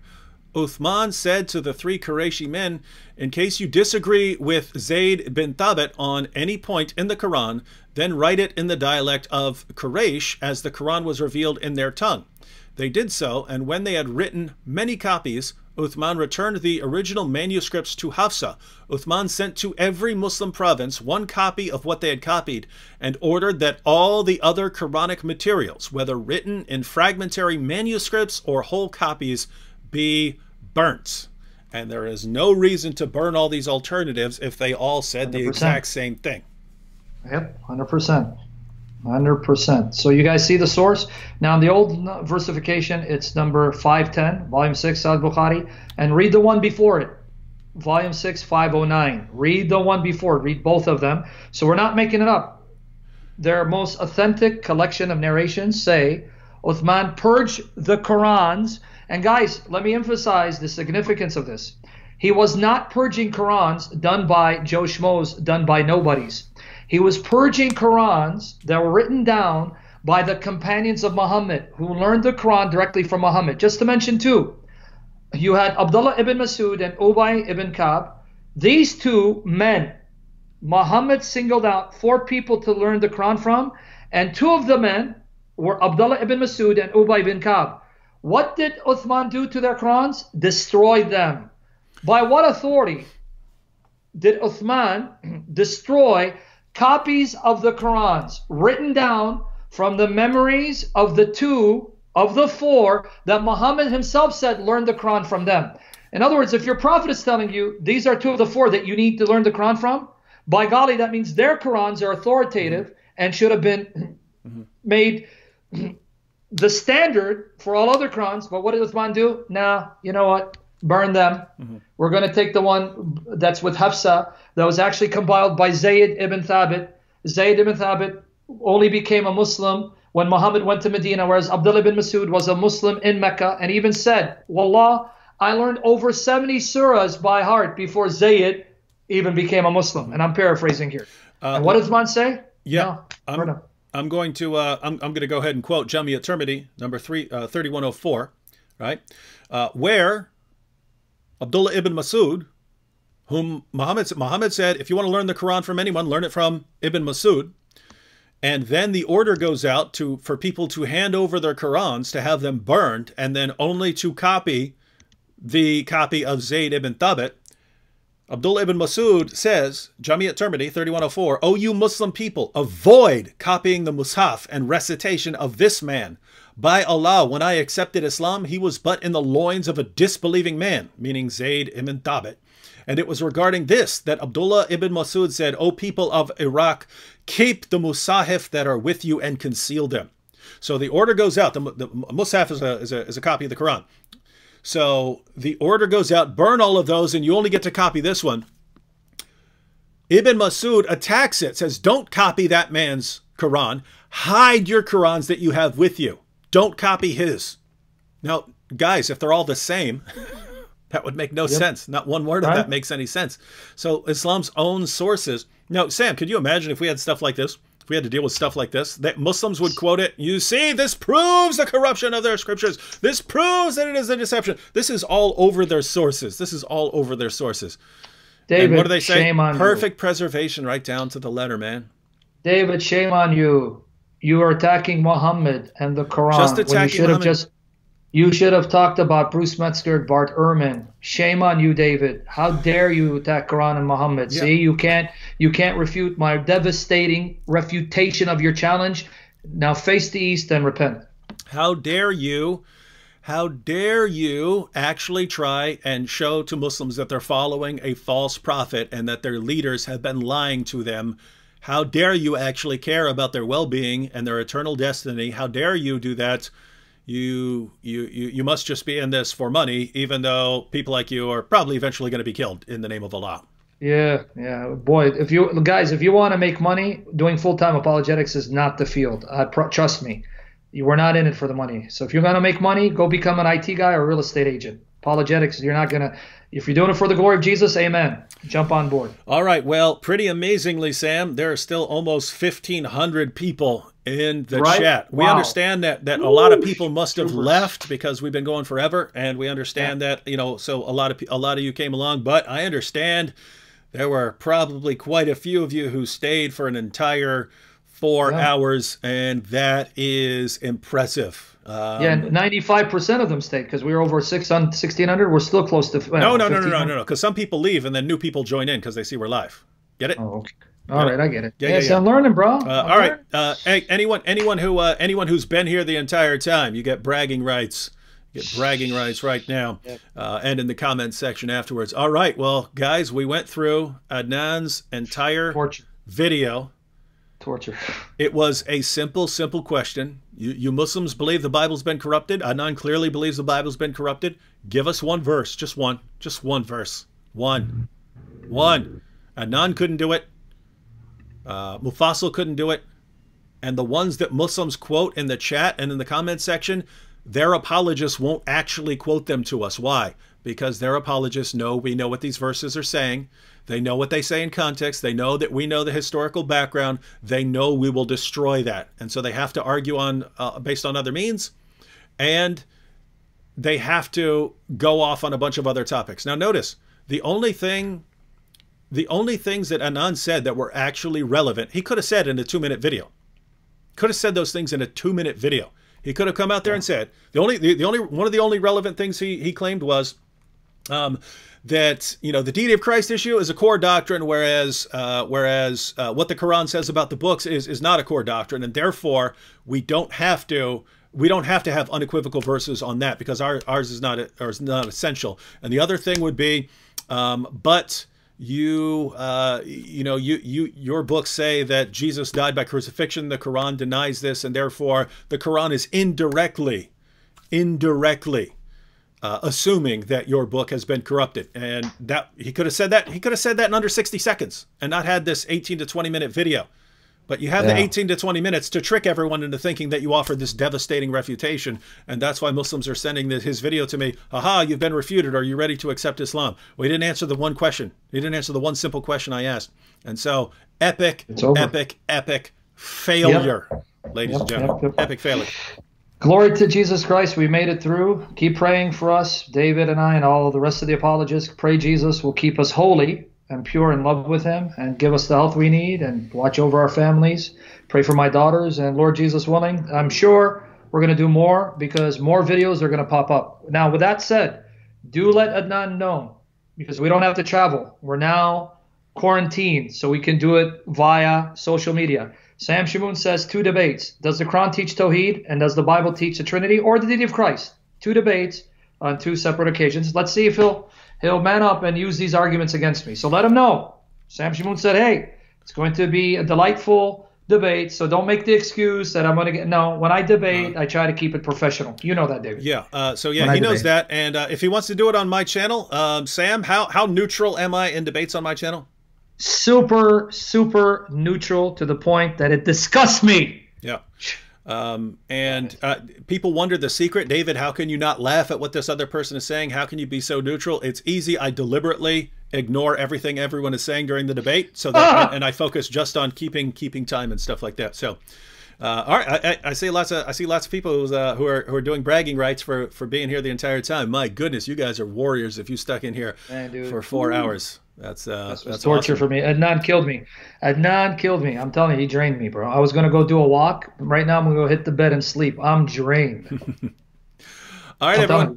Again, as I mentioned earlier, anyone who wants to take any clips out of this and post them on your own channels as responses to particular arguments, those should probably do well. You say Sam Shamoun's response to such and such on, on John 14:28 or something like that. People watch it, so you're free to do that. Thanks to everyone in Super Chat and Super Stickers, and we had multiple new channel members here. And I'll see you all tomorrow, where I will be live with the Prophet Muhammad, who I've heard has coronavirus. And Dave, I've just let people know, they've been wondering why I haven't been on for a week. Some things came up, but God willing, you should see me live stream maybe tomorrow, if not by Monday. So look for me, Lord Jesus willing. So I'll go back to seeing about 100 people. He gets that just before his live stream. 100 show up already. It's not fair, nice. I tell you. Oh yeah, and guys, if you want the link to Sam Shamoun's channel, it's in the description box, but you can also look up Sam Shamoun and find him there. But the link is in the description box if you want more from shameless Sam Shamoun. Shameless. They were telling me to do my pecs with the Hulk Hogan style. Yeah. Shameless Shamoun. There you go, folks. Brother, we'll see you soon, man. And keep us in prayer, especially my daughters, brother. Sorry. There you go. All right.